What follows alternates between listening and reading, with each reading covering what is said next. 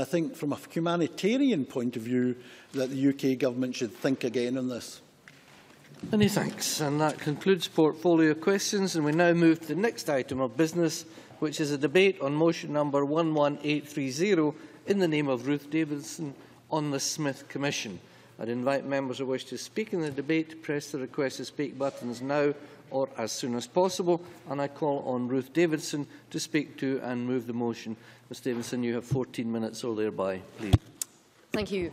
Deputy Presiding Officer, the Smith Commission process was a remarkable feat of fast-forward constitutional reform. And as this Parliament debates its verdict for the first time today, let me state the facts. The proposals that were unveiled by Lord Smith, coming on top of those introduced by the Calman Commission, will now create here one of the most powerful parliaments of its kind anywhere in the world. Absolutely. Powers that will ensure real responsibility exists for the way in which money is both spent and raised. Powers that will give the Scottish Government real choice over taxation and welfare, and powers that will make ministers accountable for their decisions. They are powers, Deputy Presiding Officer, that will end the tired old grievance politics that have dominated our debates for too long, and will instead force our government to think about the taxpayers and businesses whose efforts pay their bills. Lord Smith and all the nominees are to be congratulated for reaching this deal. It will secure the foundations for a more powerful and responsible Parliament, a Parliament that doesn't just spend tens of billions of pounds of hard-earned money, but also a Parliament that has to think about where that money comes from, the taxpayer. There will be more decisions made in Scotland, but also we keep those crucial binding elements of the Union, the state pension, the single market, the shared currency. We keep those because the people of this nation instructed us to do so. I've said before in this chamber, and I say again now, the only fixed constitutional settlement on the ballot in September was independence, and it was expressly rejected by the voters of this country. So now, under Smith, we will be able to choose. We'll be able to choose to raise taxes or to cut them, to spend more on welfare or on transport or on anything else. Big decisions on fracking, on whether to lower the voting age, on the tax we pay at our airports, all to be devolved. We know it will take time for those reforms to come into practice, but what surely cannot now be doubted is the political will to bring them in. Between the two of you, gentlemen, I'll give way to one. Stuart Stevenson. Thank you very much. Like the member, I very much welcome new powers for this place. Does she assert that we will be more powerful than the provinces of Canada, the states of the United States, the Länder of Germany, the states in Australia, and can she tell us any tax in any of these places that we can't assert? Because she won't have to look very far. I'd like to thank the member for his intervention. I welcome his welcome for the Smith Commission powers, and I tell him that I don't need to assert anything. As I said on Thursday at First Minister's questions, we asked the Independent Information Service of this very Parliament, Mr Stevenson, to look at the point that he raised, and they came back showing that even federal countries like Germany, like the Länder in Germany, like the states in the United States, would not have the powers over tax raising or tax spending that this legislature would have, not at this time. So let's have a look at the draft clauses. Let's look at the timetable of this, because we know that the draft clauses fleshing out the heads of the agreement will be produced by the 25th of January, meeting the next phase in our commitment to the people of Scotland. I am pleased that the Secretary of State has already brought together a team of leading officials in the Scotland Office, in HM Treasury, in the Department for Work and Pensions and the Cabinet Office. Their task is now to work together to ensure that we get a representative, coherent piece of legislation that delivers. And I hope everyone in the Chamber will also welcome and acknowledge that this team will remain in place after the general election to ensure that these plans move forward into law no matter the result in May. I, for one, just in 1 second, I, for one, add my support to ensuring that, where possible, the reforms we have backed should be devolved as soon as practically possible. And in particular, 16 and 17-year-olds in Scotland have caught the democratic bug, and I want to see them in the polling booths again in 17 months' time. I give way to the Cabinet Secretary. John Swinney. Grateful to Ruth Davidson for giving way. I wonder if she could set out whether she believes that all of the proposals need to be delivered in one legislative instrument, or whether she believes there is an argument to continue, as she set out a moment ago, that if there is a case for 16 and 17-year-olds' votes to be devolved early, is there a case for other powers to be devolved early if they do not require primary legislation? Well, I think if we use the Scotland Act 2012 as our template in this in terms of constitutional change, what we saw was a single legislative instrument, but that transferred powers at different times through that single legislative act. Now, first of all, I would like to say that I am pleased with the way that the pro-union parties have delivered. In September, I, along with Willie Rennie and with Joanne Lamont, jointly supported a timetable for reform. On the morning of the 19th, the Prime Minister announced that Lord Smith of Kelvin would chair an all-party deal to crack on. In October, the command paper was published well ahead of schedule. In November, the Smith Commission produced its report as promised. That is a record of delivery and commitments honoured, and it contrasts, I suggest, with the way in which the SNP has behaved. On the 20th of September, as this process was already underway and as the SNP themselves were being included in that process, Alex Salmond claimed that we were reneging on commitments, and he accused us of shameless behaviour. We then had an untypically graceless performance from the Deputy First Minister at the launch of the report he'd signed just the night before. We had the new First Minister tweeting lines she didn't like and standing in the chamber to decry it as, and I quote, disappointing. And then we had this pathetic spectacle of 3 elected SNP councillors setting fire to the document itself outside their council chambers. Signed it on Wednesday, whined about it on Thursday and burned it on Tuesday. That is not the actions of a party dealing in good faith. And I know the SNP lines on this. They say that the vow wasn't honoured. Somehow they insist that the people of Scotland were let down, when what they really mean is that Smith is not full independence, so it is to them and them alone who feel aggrieved. And again I say, independence was specifically rejected by the people of this country. They want devolution to work. We're making that happen, not at this time, and the SNP would be unwise in the extreme to place roadblocks to that development or to create straw men to knock down. And I would also add that their complaints are misplaced. They're also staggeringly hypocritical. Because had the outcome been different in September, the SNP would, right now, be trying to explain how their promises on the economy could withstand an oil price which is nearly half what they claimed it would be. The IFS had stated that their figures already contained a £6 billion black hole, so the mind boggles at what would have happened when their fantasy economics collided with the reality of a volatile oil market. So on the subject of the SNP's response to Lord Smith, I must also express disappointment at the Nationalist amendment to our motion today. Today was an opportunity for all 5 parties to back a path forward following the Commission's proposals. And we welcome the Liberal Democrat amendment calling for more devolution within Scotland. Instead, the SNP has chosen to rewrite our motion, and it has done so purely, it seems, because they object to the use of the word significant to describe the new powers coming our way. It's pretty risible stuff, and I'm afraid it betrays once again the ideological blinkers of this nationalist government. Well, let me tell you, the complete control over income tax bands and rates, with money raised returning directly to the Scottish Government, is significant. The assignment of VAT is significant. Increased borrowing powers are significant. Devolution over air passenger duty and the aggregates levy are significant. In welfare, the power to top up any existing benefit is significant. The power to create any new benefit it likes in any devolved area is significant. The devolution of attendance allowance and disability benefits are significant. Variations of housing benefit are significant. Oh, I've got a long list and I'm still going, so not at this time. The devolution of the work programme, the largest welfare to work programme in UK history, is significant. Powers over elections, including changing the voting age, are significant. Devolution of the Crown estate is significant. Devolution of tribunals, rail franchising and of British Transport Police are significant. And the power over fracking is significant. So I look forward to any SNP MSP proving me wrong today, and that includes Mark MacDonald, to just one of them having the good grace to stand up and say that this package of powers is a significant package. Will the member? We've been quite clear that we welcome new powers coming to this Parliament, but the member must accept that a range of organisations from Civic Scotland have expressed that they are underwhelmed by the proposals. The member talks about those with blinkers. Surely by suggesting it is only the SNP who are disappointed at the extent the Smith Commission proposals go to, when there is that feeling in Civic Scotland, is a classic example of the Unionists wearing their blinkers.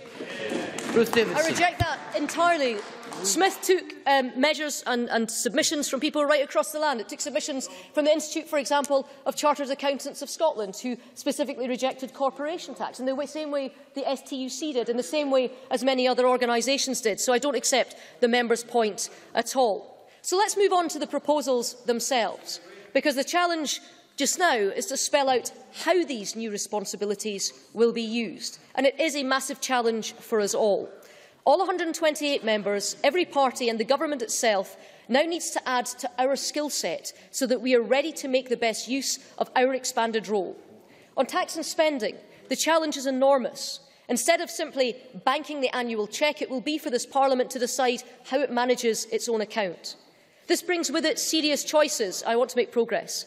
From Labour and the SNP, for example, we hear already calls to increase income taxation. That will be their choice and one that they can take to the electorate of this country. For my part, my priorities will be simple. Firstly, I want to reduce the taxes that we will be responsible for. Earlier next year, the Scottish Conservatives will launch our Low Tax Commission. This will examine how we can better use the basket of taxes which we will soon have control over, and it will advise us how best we go forward as a dynamic low-tax nation. Secondly, we will support all moves to grow the tax base. The GERS Scotland figures show that per head of population, our income tax receipts in Scotland are lower than the UK as a whole. Get those receipts up to UK levels, however, and nearly £2 billion more per year would flow into the Scottish Government's coffers. That creates a real incentive for this Government to do so. And with half of all VAT assigned here too, there is also an incentive to grow retail sales and support Scottish businesses who make and sell things. That is the prize on offer if we drive our economy forward, and that prize, I would suggest, is significant. We will also face big challenges on how we use the new welfare powers. Again, we will no doubt differ on our approach to how those powers should be used. I support reform of our welfare system that gives help and encouragement to people to get back to work and which cuts the country's benefits bills. The SNP opposes that reform. I back a cap on the amount any one family can claim in welfare. The SNP says they want to lift that cap. I believe you shouldn't be able to claim more in benefits than the average family earns through work. The SNP does not agree. And the choices facing ministers here are immense. The new personal independence payment system is to be devolved to the Scottish Government. The work programme will also be devolved. In addition, ministers will be able to propose entirely new benefits if they so wish. In much the same way as the Scottish Government has chosen to eliminate the spare room subsidy in Scotland, so it will have the power to act in other areas too. They could offer a resettlement benefit for pensioners leaving jail, a payment to lone parents in parts of Scotland who need childcare, even a Scottish winter wind and rain allowance for days like today. They may choose all or indeed none of these things, but again the choice is there to be made. Now, this will take time to implement. Switching over complex benefit systems to the Scottish Government, which does not currently have the technical infrastructure to support those mechanisms, means that capacity has to be built. And this is something that we need to do right.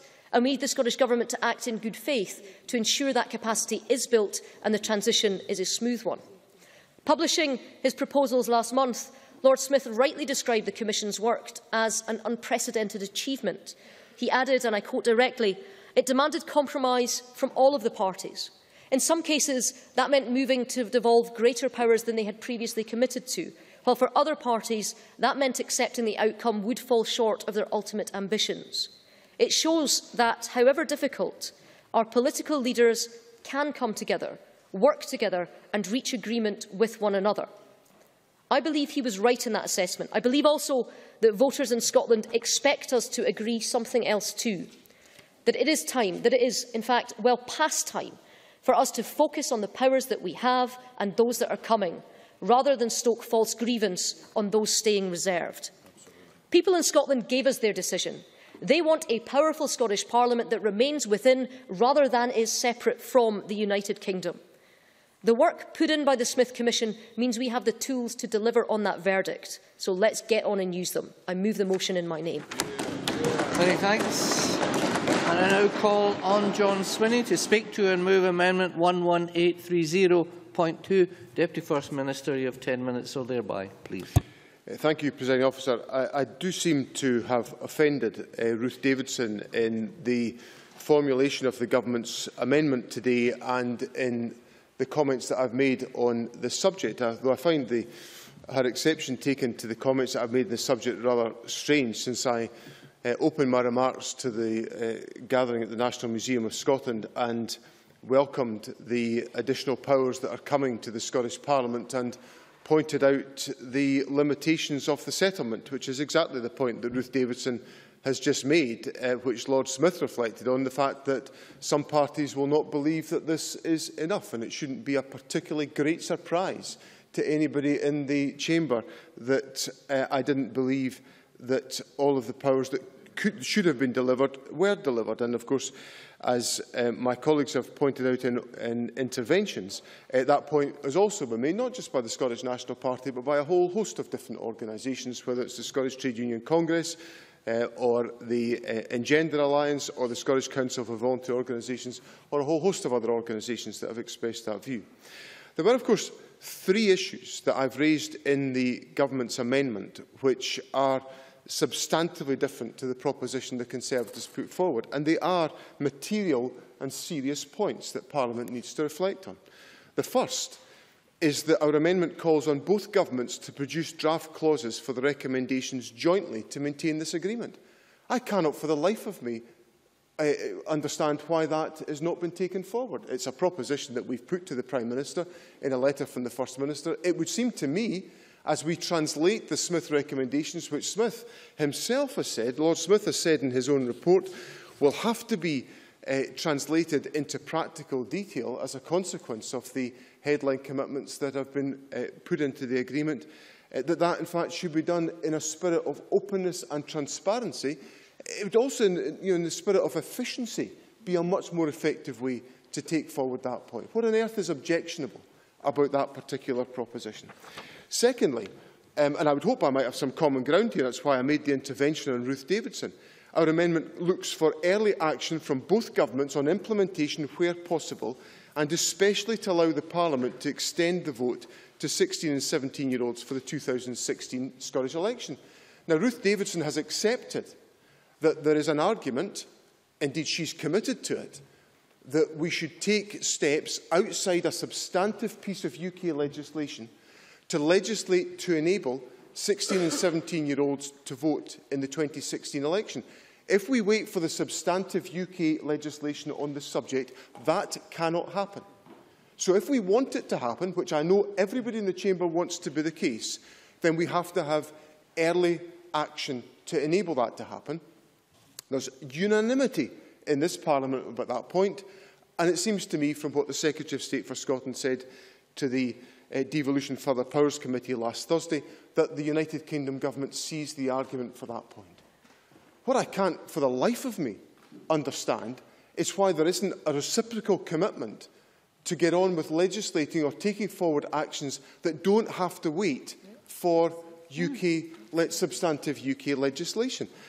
For example, the devolution of air passenger duty was an issue that was recommended for devolution by the Calman Commission back in 2010. And there is a mechanism in the Scotland Act 2012 that could devolve that power to the Scottish Parliament without substantive legislation in the United Kingdom Parliament.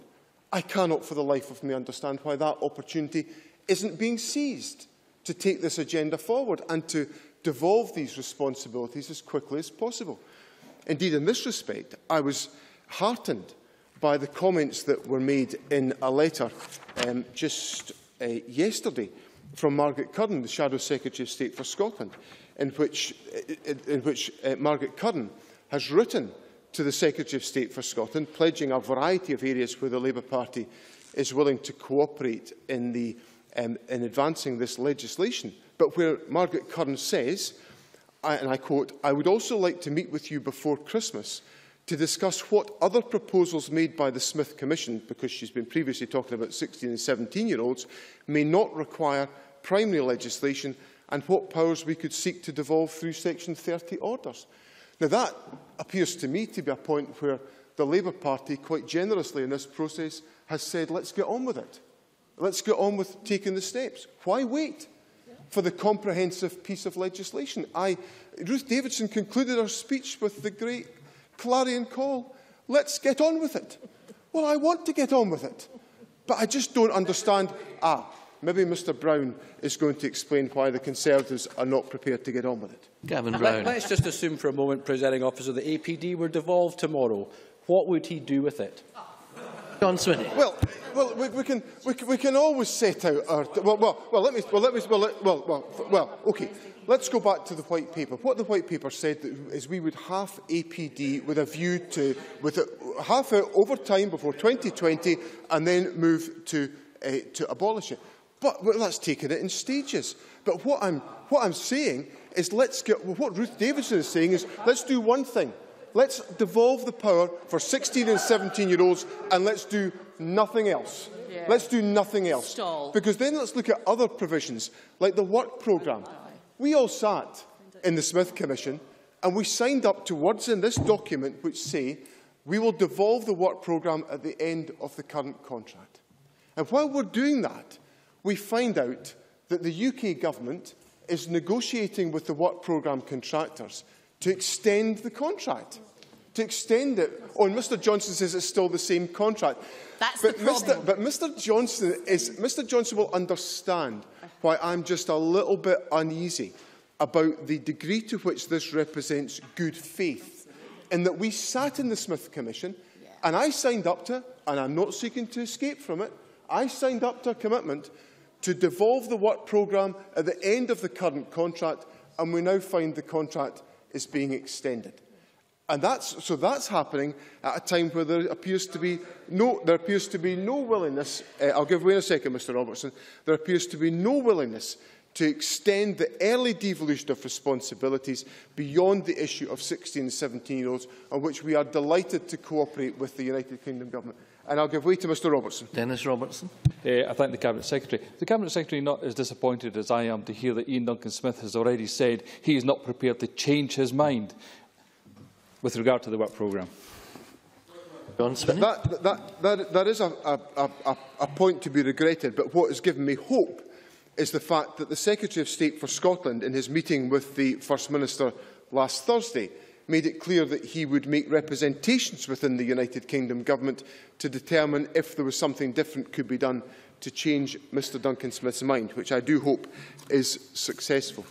Now, the third difference between the Government's amendment and the Conservative motion is the last part, where we welcome the contribution of stakeholders and the public to the work of the Commission, and recognises the need for continuing meaningful public consultation and engagement to ensure the credibility of the process in Scotland. And why is that important? Well, that's important for the very simple reason that and I went through this in my response, I think, to Ms Goldie in my response to the statement last week. There are a whole host of organisations who have, in good faith, made their submissions to the Smith Commission about what they would like to see devolved. They've not had those wishes fulfilled by what the Smith Commission has concluded. And I think it's now important that we engage constructively and actively with the stakeholder community in Scotland to ensure that we properly reflect their concerns and their aspirations as we take forward this legislation. So, so those are the reasons why the Government has taken the stance that we've taken today. But there's one other point that I want to make in the Chamber today, and we've covered some of this already. The Conservatives want to move the debate, quite understandably, onto what would we do with these powers. And of course, I'm very happy to debate and discuss what we would do with these powers. But there is a stage before we get to that, and that is the implementation of these powers, the actual translation of all of this agreement into legislative form. And I think it would be a sign of good faith if the United Kingdom Government was prepared to engage constructively about early implementation of these provisions. Because to say to people, in the referendum, as was said to them, look, you can vote no and you'll get change quicker than you'll get Scottish independence. And everybody was, I'm afraid I'll have, unless I... If you want. Yes, I'll happily give way to Mr Johnson. Does the Cabinet Secretary recognise the irony in having first told the world that the government would not stick to the timescales, the schedule that had been put in place, now that it becomes obvious that that schedule will be stuck to start complaining about things not being brought forward against that schedule? The point I was coming on to make, Mr Johnson, is the fact that in the referendum people were told if they voted no, they would get more powers, and they would get those powers quicker than they would get Scottish independence. Now, everybody was pretty broadly agreed that if Scotland had voted yes, Scotland was heading for independence in March 2016. So, well, I think it was a pretty commonly accepted view. Mr MacDonald will have to forgive me. I'll give way in my members in his last minute. It was such a seminal comment that Gordon Brown came along and said, you won't have to wait until March 2016, we'll deliver these powers even earlier. And what we're now finding is that the United Kingdom government, and certainly the Conservative Party, although I hope to hear from the Labour Party a reaffirmation of what Margaret Curran has said in her letter to the Secretary of State for Scotland, we should be getting on with the job of implementing these powers as soon as we possibly can do. And that is what the Scottish Government will press the UK Government exactly to deliver. I move the amendment. Many thanks. I now call on Tavish Scott to speak to and move Amendment 11830.1.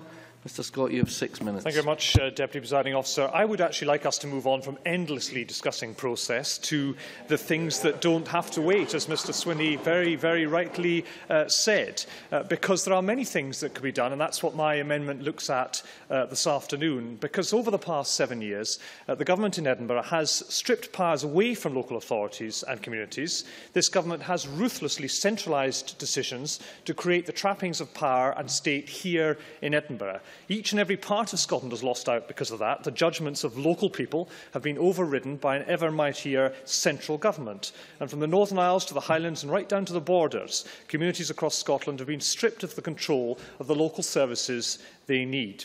Local councils have had their funding and their taxes determined not by the town halls of this country, but by the Scottish Government. So instead of that, we want something rather different.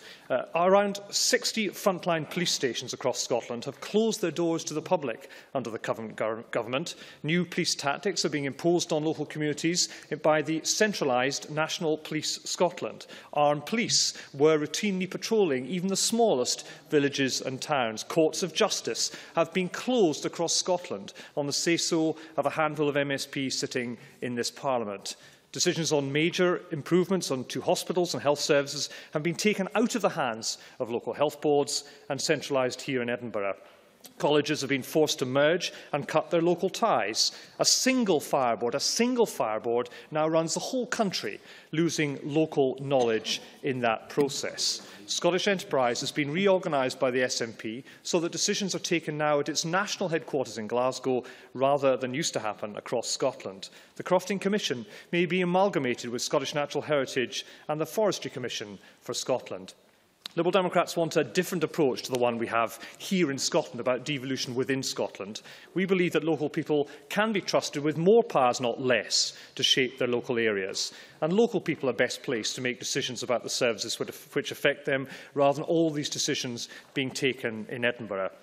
The SNP promised time and time again, as they centralised, that services would be flexible and responsive to local needs. People know that has not been the case. But now our calls for local devolution are not alone. As Lord Smith reflected, there is a strong desire to see the principle of devolution extended further, with the transfer of powers from Holyrood to local communities. Now, the Cabinet Secretary...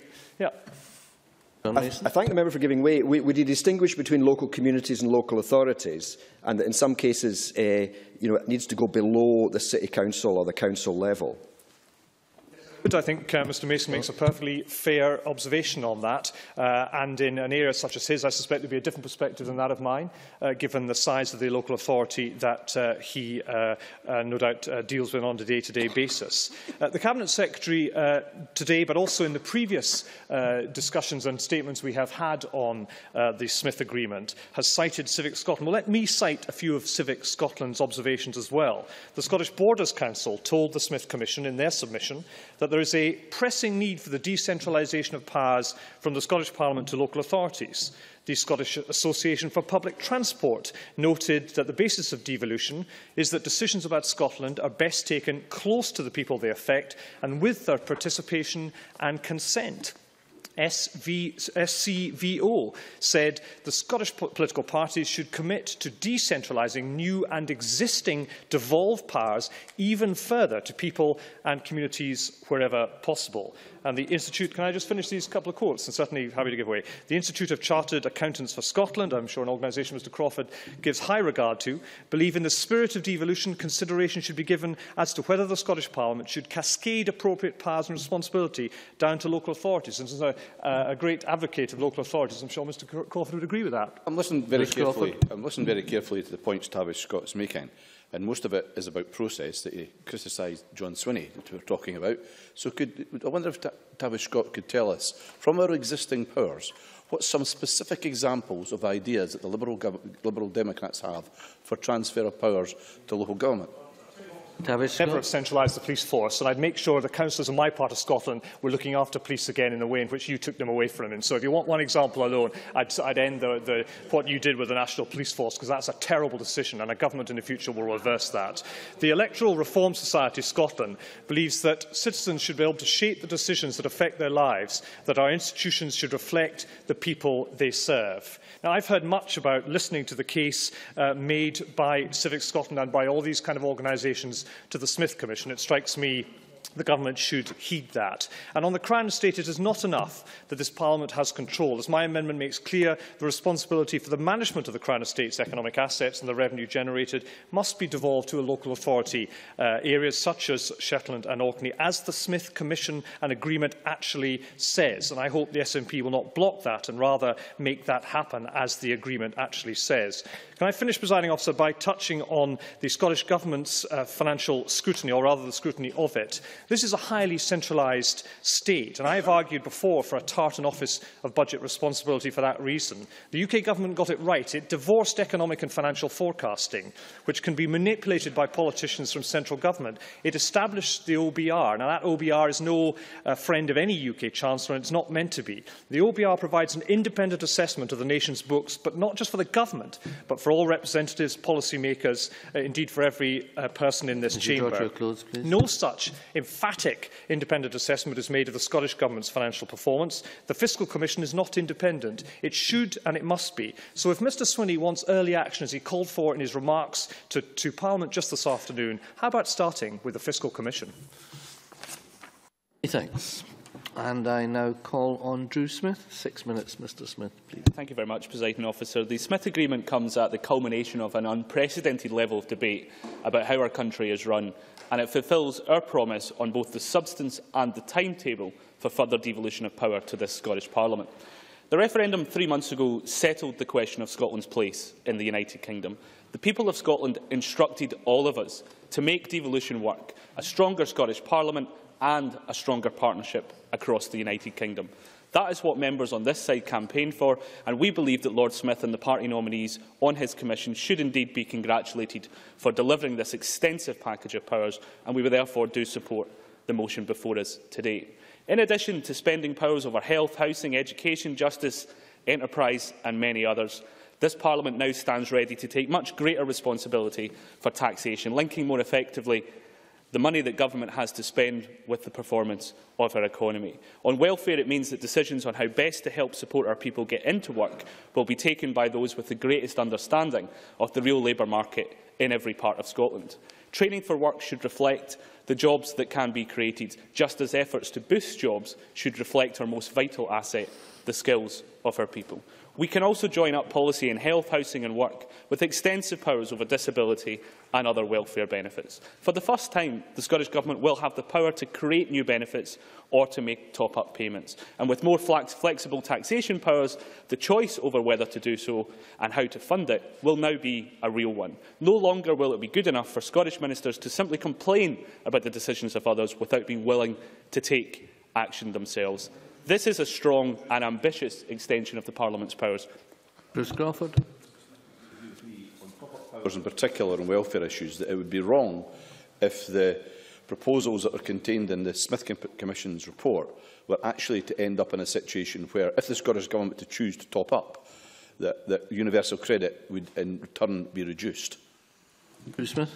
I think actually the Secretary of State made that point at committee himself in response to your own questions, where Bruce Crawford's concerned about that, but I hope it can be taken forward in the discussions the Secretary of State indicated would take place. This is a strong and ambitious extension of the Parliament's powers, and, Presiding Officer, that is why we signed it. And that's why the next Labour Government is committed to implementing it in a new Scotland Act in our first Queen's speech. Or, as the Deputy First Minister said, even quicker than that on the issues that don't require legislation. As Margaret Curran indicated, we're very happy to have that conversation, certainly. I'm grateful to Mr Smith for giving way. He mentioned at the outset of his remarks that he was supportive of the motion. I wonder if he's supportive of the amendment, because the amendment makes exactly that point that he's raised. Drew Smith. The Deputy First Minister described Margaret Curran's remarks on this as generous yesterday, and her remarks stand. I'll come to deal with the Government's amendment shortly. Our modern Scottish Parliament is firmly entrenched in our national life, and it's right that its maturity should now be recognised with control over its own elections. But during the progress of new legislation, we do believe that it is right that, just as with the previous Scotland Bill, the Scottish Parliament should work in partnership with the UK Parliament, and we believe that the same process that was used then should be applied now. It is a simple fact, Deputy First Minister, that the legislation in the UK Parliament will be introduced by the UK Government, and we all expect them to work in the spirit of the agreement. But I have to say to the Scottish Government, let's not seek an unnecessary grievance on an issue of process before the ink is even dry. Those who held the minority view in September are entitled to continue making their case for Scotland leaving the UK. But in doing so, they need to accept that strengthened and effective devolution is the position which most Scots support and around which even more Scots can unite. When the full scope of the Smith Agreement is implemented, our Parliament will be one of the most powerful devolved legislatures anywhere in the world. Labour likes that. We will always defend this Parliament, which we were proud to bring into being, and to make the case for even greater devolution beyond Edinburgh to every community in Scotland. We will make the case for reforming the way our whole UK is governed, with a constitutional convention for all of Britain, devolution for every part of the UK that wants it, and abolition of the House of Lords to be replaced with an elected Senate. Constitutional change may not be what motivates the Labour Party, but both our record and our ambition make clear our commitment. Powers should be exercised in the interests of people and at the level where the people's voice is most easily heard. Pooling and sharing risk and resource, yes, where it is in Scotland's interest to work with our closest neighbours. Taking responsibility for ourselves where we can make a difference, and devolving power away from the centre so that local government becomes more than just local administration.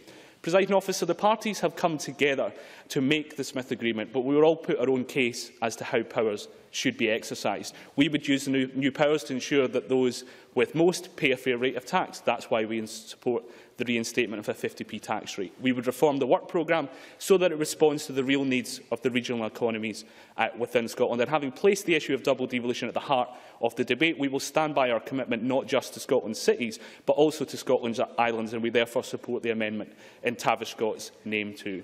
It is worth remembering, though, the drivers behind the Smith process. Throughout and before the referendum, Scottish Labour argued that our alternative to a separate Scotland was a stronger Scotland, and that position was continually attacked by those who have always looked for faults in the devolution and denied its strengths. That's why we made a promise to come together with others, to discuss our ideas with a timetable set out in advance. We knew that we would have to compromise, and we have.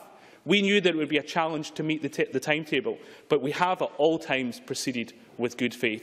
In 1997, Labour promised a Scottish Parliament and had it set up by 1999. We initiated the Calman process, and already devolution has been strengthened. In 2014, we published our Powers for a Purpose, and we vowed to work with others to deliver a powerhouse Parliament. When Lord Smith was appointed to his commission, a promise had been made. When we signed the Smith Agreement, it became a promise kept. Presiding Officer, 2014 has been a momentous year for Scotland. 2014 is the year Scotland rejected independence and endorsed partnership. It is the year the parties have agreed on further powers. To 2016 and beyond, the challenge is not constitutional, it becomes political. And the greatest test of political will, Presiding Officer, is not collecting tools for your toolbox, it's the good to which you put the tools that you have to work. Many thanks. And we now move to the open debate. We're very tight for time today. 5-minute speeches, please. Call on Linda Fabiani first, and Lewis MacDonald will follow thereafter. 5 minutes, please. I've been called many a name in my day, Presiding Officer, but that's a completely new one. Thank you very much. One of the things I'd like to start off by doing is looking at some of the myths that surround the Smith Commission. I don't mean the myth that the vow was delivered, or the myth that extensive powers are likely to come, or that it will be home rule or as near federalism as possible. I mean some of the other myths that are doing the rounds. The first one is that this potential transfer of powers will make this one of the most powerful non-sovereign parliaments in the world. I don't buy that at all. Whilst people are shaking around spice briefings and quoting from them, perhaps they should look at the footnotes as well as the charts. For example, some countries such as Canada and Spain have differing levels of decentralisation to sub-central governments, and they are not reflected in the chart. So, regional differences in places like Spain and Canada weren't always taken into account. And for example, the Basque Country, where they raise all taxes and pay Madrid as the centre for their services. That seems to me to be a much more powerful position than depending on a grant for most of our income. The second myth is that powers are already here. There seems to be this assumption that the Scottish Parliament now has all these powers. I've heard it out there, I've even heard it in here. We don't. We hope that they will all come. I noticed that Drew Smith said it's a fact that they will come. He may have total faith in his own party should they win the UK general election. It's very touching to see that he has faith in the Conservative Party and the Lib Dems and UKIP. So the powers are not already here, but let's hope they do wend their way here through the Westminster process. The third myth is that the SNP agreed with everything that was in the Smith Commission, that this was the best for Scotland. Negotiations were entered into in good faith by all concerned. It does not mean that the premise that was agreed is agreed as necessarily the best for Scotland, but it's the product of negotiation, discussion and agreement. And politics is, after all, as many have said, the art of the possible. Certainly, Mr Kelly. I thank Linda Fabiani for taking the intervention. Can you just confirm that the SNP did sign the final agreement? Linda Fabiani. Well, you know what? Order. I was about to say that those who espouse that view are either naive, disingenuous or a bit daft. Folk can make their own minds up about that. But the reality is that we're at where we're at, and we do welcome the new powers as we support all progress for Scotland. But we are disappointed at the lack of cohesion. For example, the work programme to help people into jobs, but not job-creating powers. Some benefits to assist disabled people, but not the power to halt the to halt the absolutely shameful work capability assessments, which cause such stress to many people with disabilities. So yes, additional powers are welcome, but I don't believe that control over less than 30% of Scotland's tax take and less than 20% of welfare is extensive. I believe that's disappointing. The Scottish Government, in the shape of John Swinney, and the SNP, in the shape of myself, entered into negotiations in good faith. The ongoing discussions will, I hope, take place in good faith by all concerned. I do have some worries about that, though, following last week's appearance to the Devolution Committee by the Secretary of State for Scotland.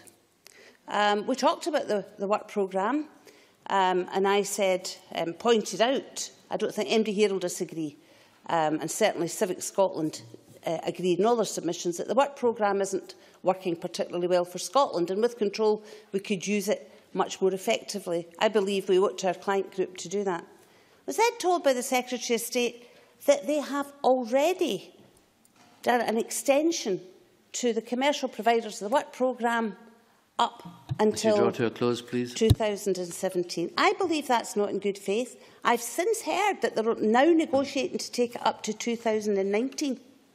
I think that's really disappointing.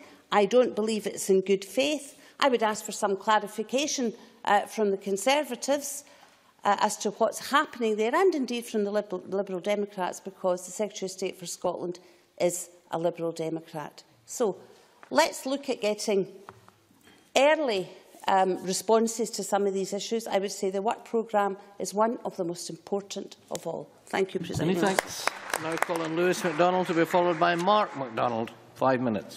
Thank you very much. The Smith Agreement does indeed mark another significant stage in the progress of Scotland's devolved Parliament. For Scottish Labour, the enactment of this agreement will be another historic step on the road to a political settlement fit for purpose in a modern social democratic Scotland. It was another Smith, John Smith, who said that devolution was the settled will of the Scottish people. He could not know how that will would be tested 20 years after his death, but he would have been pleased that Scotland emerged from that test with devolution strengthened, not with devolution cast aside. Just as famously, Donald Dewar said that devolution was a process, not an event. He could not know how that process would go forward, but he did know that the Scottish Constitutional Convention marked the beginning of a debate rather than the last word in an argument. His vision that brought us to this place was not of fixed powers or settled institutions, but a vision of a dynamic process of change that would change again as it evolved, matured and developed. Nor was it just about Scottish devolution. It was also about a reinvented United Kingdom with a devolved Scotland at its heart. It is that reinvention of the Union that the Smith Agreement helps to advance, as well as the powers and responsibilities of the Scottish Parliament. Not all the signatories to the Smith Agreement, of course, are committed to a stronger union, any more than they were when they joined the campaign in support of the original Scotland Act in 1997. But John Swinney was explicit in his evidence to the Devolution Committee last week that signing the Smith Agreement committed him to endorse its contents and work in good faith to implement them. And that is a commitment that all members of all signatory parties should now seek to deliver. But for those of us who support the devolution agenda in its own right, this next step is not just about additional powers for a devolved Parliament, important though that is. It is about reaching a new balance among the member countries of this United Kingdom. And if John Smith and Donald Dewar made the case a generation ago for devolution to strengthen the Union, it is important to restate that case today. Rebalancing the Union means reforming Westminster, of course. The Union Parliament must be fit for purpose in the 21st century, and a future UK Constitutional Convention must have that topic high on its agenda. But when some in Ruth Davidson's party propose that Westminster should be something other than the Union Parliament, they are in danger of undermining the Union itself, however inadvertently. William Hague led a House of Commons debate in October on devolution following the Scottish referendum, which turned out to be about English votes for English laws at Westminster, and not about devolution of legislation for England from Westminster. When Mr Hague was challenged about where he might find cross-party support for those proposals, the one example he offered was that of the SNP, which is telling in itself. In my view, if the United Kingdom is to evolve in future as a union of equal partners, then Westminster cannot be both the English Parliament and the Union Parliament at the same time. Instead, certainly. John Mason. I mean, the member will know that our members do not take part in a vote if it's, say, on health or something like that. Does he not think it's morally wrong that Scottish Labour MPs take part in such votes? Lewis MacDonald. No, I don't. And John Mason comes to my aid as a witness to prove that indeed English votes for English laws is not a proposition that's compatible with a strong United Kingdom going forward. A modern Union Parliament should reflect all parts of the Union, both through a House of Commons directly elected by all UK citizens on an equal basis, and through a second chamber representing the nations and regions of the UK. Devolution to cities and regions within England will be important there, just as double devolution to Scotland's cities, regions and islands will be important here. But the devolution of power in England must be devolution from Westminster, just as it has been in Scotland, Wales and Northern Ireland since 1997. And devolution in England, once started, will no doubt evolve further, as it has done in the other countries of the United Kingdom. Now, those issues will be resolved elsewhere, but they do set the context for the Scotland Bill, which will come to this Parliament to consider in the course of the next 12 months or so. Responsibility for bringing forward that legislation lies clearly with the Government of the United Kingdom, and specifically with the Scotland Office, as Alistair Carmichael told the Devolution Committee last week. It is not for Mr Swinney to invite himself to join in drafting UK legislation, but that legislation does have to deliver on the Smith Agreement, and in doing so, I hope it will attract the support of all parties. But I hope it will also deliver on the vision of John Smith and Donald Dewar, and on the vote of the Scottish people in September, by strengthening both the Scottish Parliament and the United Kingdom. I'm grateful to Mr MacDonald. One of the points that we discussed in the committee last Thursday was the issue about, it relates to translating Smith into practical reality. And one of the points was about the extension of the scope of responsibilities in the Crown Estate to 200 miles. Does Mr MacDonald believe that to be inherent in the Smith Commission Lewis MacDonald, and you must come to a close, please. I think the discussions that we had at the Devolution Committee last week point the way forward to how we can work together across different parliaments and with local government as well on the devolution of the Crown Estates, among other things. But the proposition that governments should work together to advise the process is a very different thing from governments should work together on the process. And I think Mr Swinney should recognise that the opportunity we all have is when that bill comes here, the Scotland Bill comes here next year, and all members of this Parliament will be offered the opportunity then to say whether that bill is fit for purpose going forward. Many thanks. Mark MacDonald, to be followed by Murdo Fraser. While there are certainly positive elements in these proposals, we are underwhelmed by the package as a whole, which does not meet our aspirations. Graham Smith, General Secretary of the STUC. Other equalities organisations also called for equality law to be devolved, and we are disappointed that only one small transfer of powers is recommended to enable gender quotas on the boards of public bodies in Gender Scotland. We've said all along that anything less than wholesale devolution of welfare would be a real missed opportunity to meet the needs of the most vulnerable people in our communities, so we are disappointed to see that today's offerings fall far short of this. John Downey, SCVO. Does this really allow Scotland to design its own economic and social policies and to diverge significantly from what is happening in England? Not very much. Professor Michael Keating. The recommendations of the Smith Commission do not go as far as we and many other civic organisations had called for in our submissions. Mary Taylor, CEO of the Scottish Federation of Housing Associations. We are disappointed that the Smith Commission failed to devolve all welfare and more fiscal powers to Scotland. We consulted with hundreds of disabled people, and their near unanimous view was that we needed Devomax, including the devolution of all welfare benefits. Bill Scott of Inclusion Scotland. I think that in the longer term, everybody involved may come to regret putting all the eggs in the income tax basket rather than looking at a spread of taxes. Lord Jack McConnell, former First Minister. And what we have there, Presiding Officer, to negate this view that is being put out, that somehow the disappointment in the conclusions of the Smith Commission is confined to this party or these benches, is a range of quotes from organisations, most of whom, other than Lord McConnell, who was an active campaigner for a no vote, took out an avowedly neutral stance in the referendum, but nonetheless put across extremely strong views of what the well-established Scots scoffs at the notion of Civic Scotland taking neutral stances during the referendum. Very disappointing to see him besmirch. No, thank you. To see him besmirch. No, Tavish, I have only 5 minutes, and Tavish Scott has the opportunity to sum up for his amendment. He can deal with it in his summing up. that these organisations did indeed look for strong powers in the Smith Commission, which they did not find within it. We've looked at the issue around early transfer of powers, and it was explored at the Devolution and Further Powers Committee. One second, Mr Smith. It was explored in the Devolution and Further Powers Committee's discussions and deliberations. There is an opportunity to disaggregate some of the powers, and Scotland's airports themselves, in terms of air passenger duty, have called for it to come as soon as possible. I welcome the view that appears to come from the Labour Party that this is something that could be taken forward, and I think that is something we could work constructively on. I'll take Mr Smith's intervention. Thanks very much, and I hope very much that we can. I just wondered whether Mr MacDonald, in listing the views of Civic Scotland, would go on to quote any of their views around what the Scottish Government describes as job-creating powers, and most, if not all, of those organisations describe as dangerous tax competition. It's interesting because Mr Smith appears to suggest that you should only listen to people when they say that you shouldn't devolve something to this Parliament. I'll come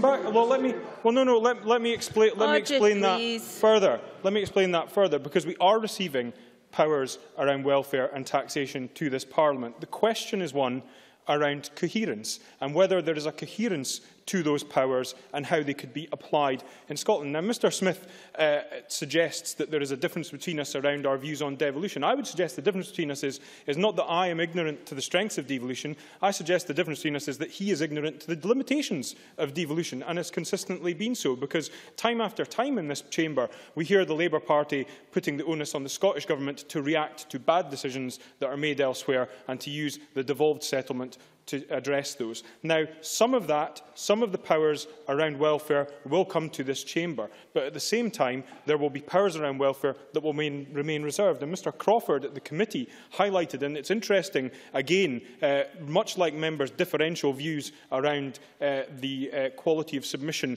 from Civic Scotland, they have a differential view when it comes to listening to what Spice have to say, because Spice themselves have said that there is the potential for top-ups to reserve benefits or other decisions taken through devolved benefits to have an impact on the receipt of universal credit, which goes against the points outlined in paragraph 55 of the Smith Commission report. And it is very important, therefore, when we're talking about the ability, for example, to create new benefits or to fund top-ups, and Drew Smith said that we will have the powers to be able to fund those, we have only a limited number of taxpayers that are going to be made available to this Parliament, and I accept that will require decisions to be taken, and I'm sure Drew Smith will bring forward proposals of his own where he sees top-ups being required or new benefits being created, of how those would be funded within a settlement where essentially income tax really is the only lever that you could use to generate that significant funding, unless you were to have the assignment of revenue from VAT to see significant increases. But I think we would all agree that that's not going to happen straight away, especially when we don't have those job-creating powers. And I would say that Gavin Brown's intervention on Mr Swinney, I think, sums up rather neatly the whole problem in this process, when he said, if you want the power, what do you want to do with it? The point about this is, Ordered, please. We must hear the member conclude. It's very simple, because the principle is not about what an individual political party would do with the power. The principle is around whether or not the power should rest in the hands of the Parliament of Scotland. Because if all we're going to do is say you can't have this power because you won't use it the way we want to do, you're cutting off your nose to spite your face. I'm afraid I must now ask members to keep to their 5 minutes. We have run out of the little time that we had. Murdo Fraser, to be followed by Roderick Campbell. Thank you. Presiding Officer, there's one thing that is absolutely in no doubt in this debate, and that is that the Smith Commission has more than delivered on the vows signed by the 3 UK party leaders. And for the avoidance of doubt, let us just remind ourselves what it said.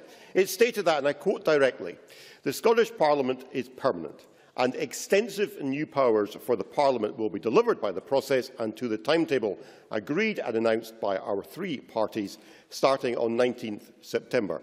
And those on the SNP benches should note there was no mention of Devomax, no mention of Home Rule and no mention of federalism. And on any measure, the Smith Commission proposals do represent extensive new powers over taxation, over welfare, over elections, over the Crown Estate, over transport, over consumer protection, over employment programmes, over fuel poverty programmes, over rights to fracking and much, much more. And just so we are clear, let me make some progress. And just so we are clear, the additional tax powers will mean that the Scottish Parliament will raise as a percentage of total tax revenue more than subnational governments in Greece, Portugal, Ireland, France, Italy, Norway, Austria, Belgium, the Netherlands, Finland, Iceland, Denmark, Sweden and Spain.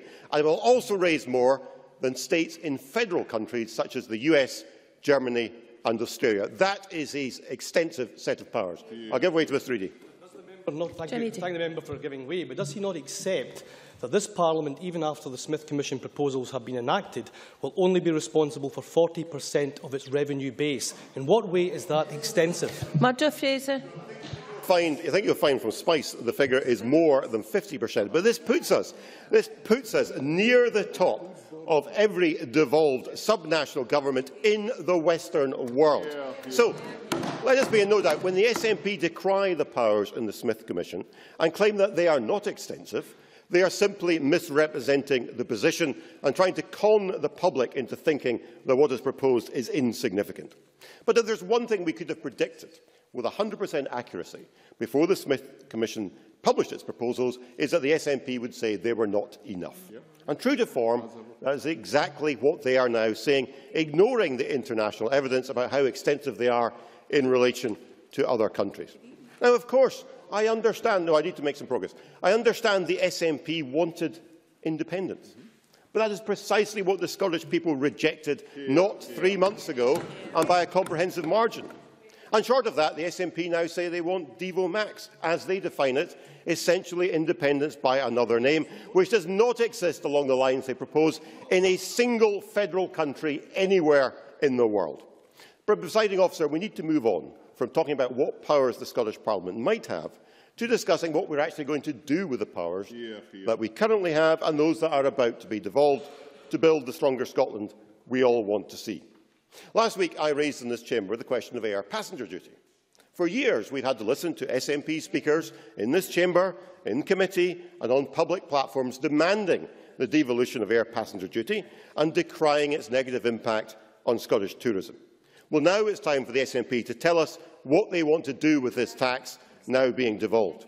In the White Paper, we were told that in the event of a yes vote, then within the next parliamentary session, APD would be cut by 50%. That could have been any point in the next 6 years. And, of course, people voted no. So what is now to happen to APD? If it is as bad a tax as the SNP have claimed in the past, will they move quickly to cut it or eliminate it? And they need to tell us. And there was no clarity at all from Mr Swinney on this issue when he was questioned by Mr Brown earlier in the debate.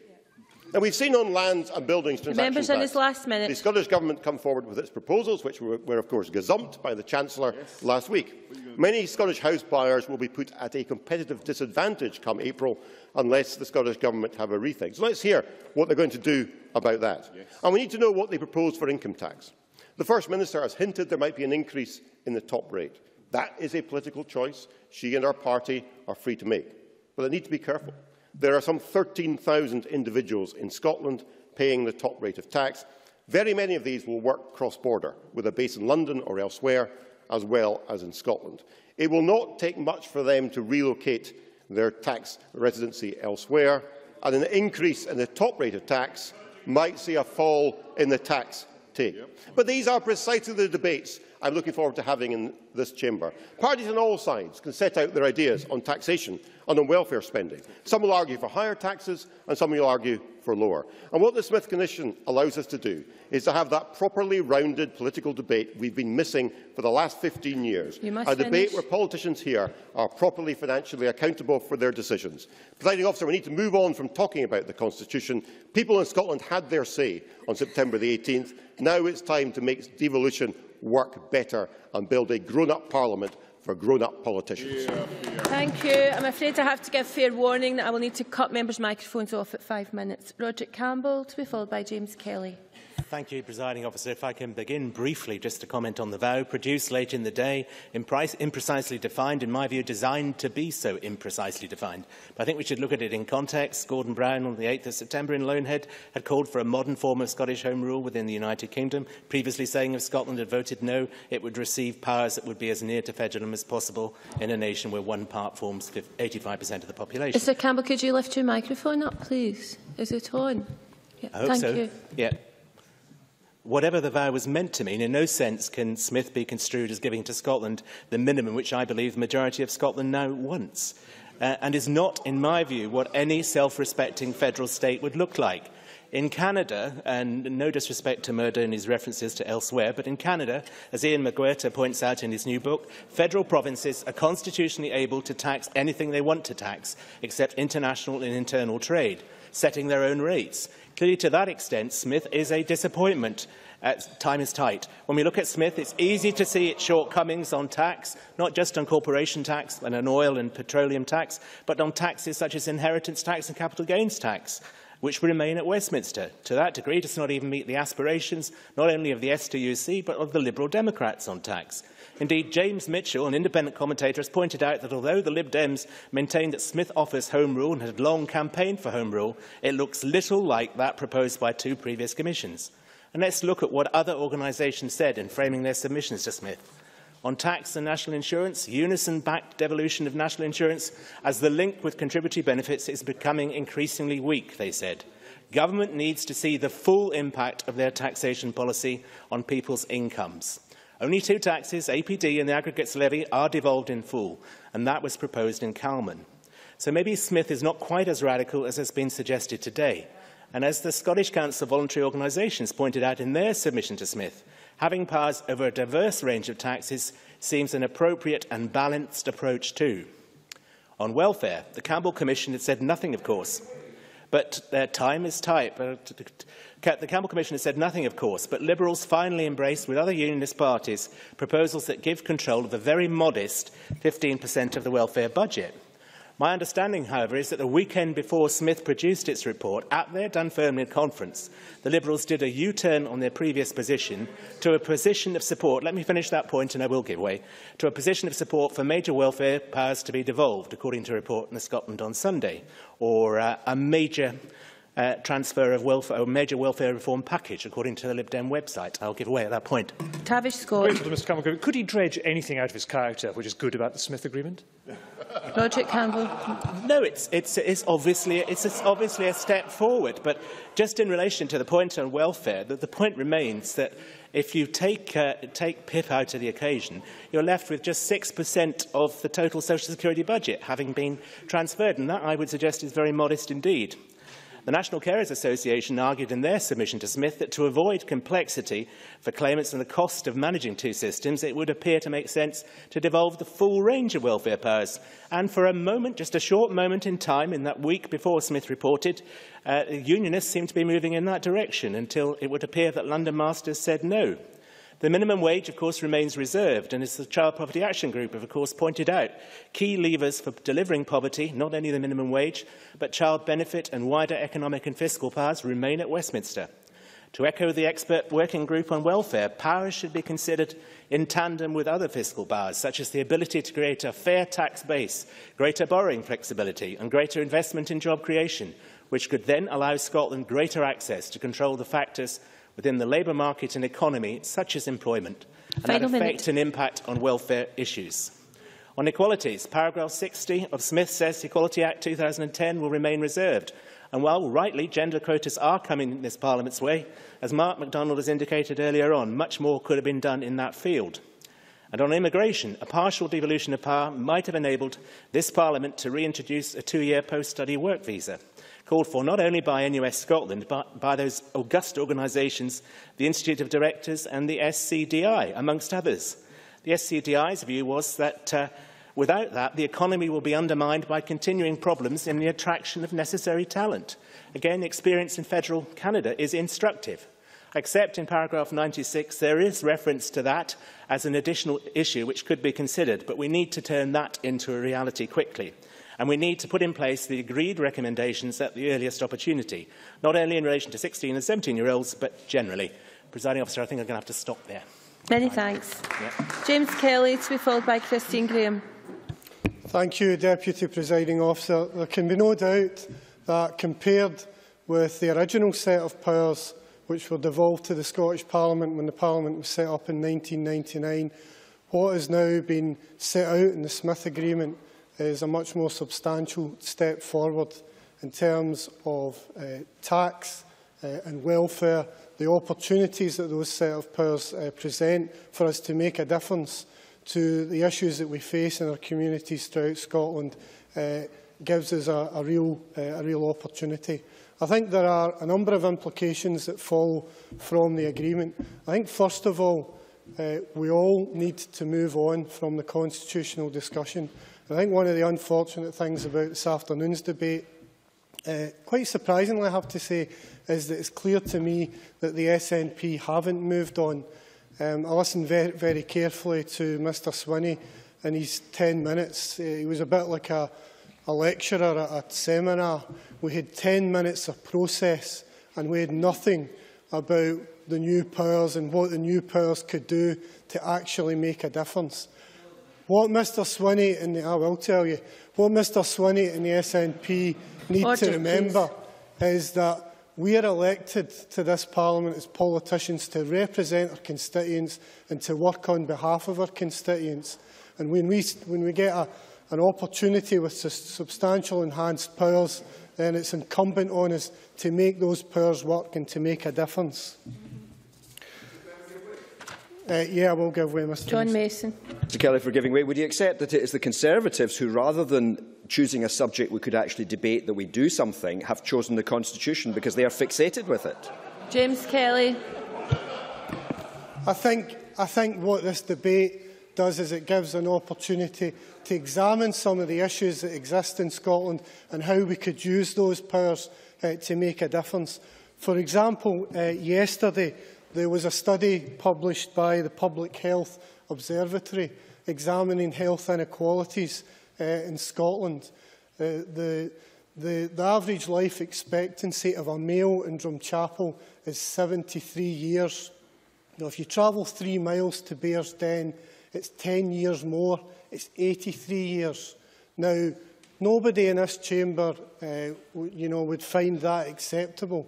And what the study demonstrated was that whereas changes in health policy will have an impact on that, the biggest impact would be on changes in tax and also in welfare, things which are handed down by the Smith Commission. No, I'm short of time. I mean, one of the aspects that the study concentrated on was that of the living wage, something that the SNP benches have voted against 5 times to extend the living wage to public contracts. So as well as examining the powers coming down the line, you should examine the powers that you've got currently in order to make a difference to health inequalities. I think another issue that could be examined and developed is that of access to education. The SNP are always telling us how we've got free education in Scotland, but the reality on the ground is that if you stay in Morningside, you have an 8 out of 10 chance of getting to university, but in the poorer areas of Glasgow, you only have a 1 in 10 chance. So that access to free education is very limited in some of the parts of our country. And we should be looking at these powers. I'm sorry, I'm into my last minute, in his final minute to take these issues forward. In addition to that, only yesterday we saw in the fuel poverty statistics published nearly 1 million households now in fuel poverty. Again, that's something that's completely acceptable in today's Scotland. And again, something that I'm sure that people across the benches find totally unacceptable. The Smith Agreement powers give us the opportunity to raise the top rate of tax at 50p and also to introduce new benefits which could help in addressing access to education, looking at health inequality issues and also tackling the fuel poverty issues. I think that that's what the debate should be about. People in Scotland are looking for us to move on. They're looking for leadership from this chamber, and it's incumbent on all of us, including the SNP government, to provide that leadership, to provide the ideas and to make a real difference now that the constitutional debate has been resolved. Thank you very much. Christine Graham, to be followed by Jenny Mara. Thank you, Deputy Presiding Officer. I want to start with a quote from the foreword by Lord Smith to his report. Quote, Scotland voted no, but it did so with each of the three main UK parties, promising more powers for the Scottish Parliament. I was asked to lead a commission working with the 5 parties represented in the Scottish Parliament to agree what those new powers should be, and this is the important part for me. In doing so, I sought to give a voice to the public and the various organisations that make up the fabric of Scottish life. And for me, from the start, it has failed. The 5 political parties had to sign the contract. So, first of all, those signatures were on behalf of their political priorities. And in the case of the 3 Unionist parties, probably what the Scottish branches were told they could sign up to by London HQ. How do I know this? Because, I quote again, at Tuesday's Cabinet, when Alistair Carmichael read out the plans taking shape at the Smith Commission table, one after another English Tory Cabinet ministers challenged the plans and their implications for their brief and their department. Theresa May was amongst them, George Osborne too. Duncan Smith was said to have been the sharpest critic of what was being, keywords, cooked up in Scotland, fearing that his entire universal credit fabric was being unravelled. There weren't discussions with the Scottish people. There were discussions down telephone lines to London. I've only got 5 minutes. This de minimis offer cannot begin to meet the compromise of Devo Max, which, of course, was prohibited from being on the ballot paper from day one by the Unionist parties and only surfaced as an expeditious attempt to prevent independence. And even Murdo Fraser called it in this chamber the so-called vow. I notice he didn't do that today. Nick Clegg, however, prefers to call it vow max or vow plus plus. How far have the Liberals in federalism fallen? Now, it's not even coherent, a key word used by Mark MacDonald and also used by Smith in his submission. He asked for something to be substantial and coherent. Now, we can argue about whether it's substantial. This side and that side think it's substantial, we do not. But coherent it definitely is not coherent. One cannot touch one part of the benefit system without the whole of the benefit system being available to you. You cannot touch one tiny part of income tax without having the whole of the tax system available. This is destabilising. And I can tell you something. Had the Unionist parties been astute, which we know they're not, they might have shot the independence fox for good, or at least wounded it very seriously, had full tax and welfare powers been devolved to this Parliament. But you've done completely the opposite. The Scottish people, and 1.6 million, voted for the full whack. 1.6 million is not a tiny minority. It's a substantial number of people. And a substantial number at the last minute voted for devolution thinking they were going to get something big, not a pig in a poke. So you've not satisfied them. How do I know you've not satisfied them? Listen to me. We have over 90,000 members in the Scottish National Party. I'll bet your membership's not going up. Why is it going up? Because people are disappointed at the way they've been treated by the Smith Commission. And by the way, my signature's not on that paper. And it would never have been on that paper. What we learn is we know that this contract was done to the lowest common denominator, so all signatures could be there. You thought the Smith Commission would bury independence dead. You thought it put the tin lid on it. It's done exactly the opposite. I thank you very much for that. Thank you, Jenny Mara. Order, please. Jenny Mara, to be followed by Stuart McMillan. Thank you, Presiding Officer, and I thank the speakers before me for their interesting and important contributions to this debate.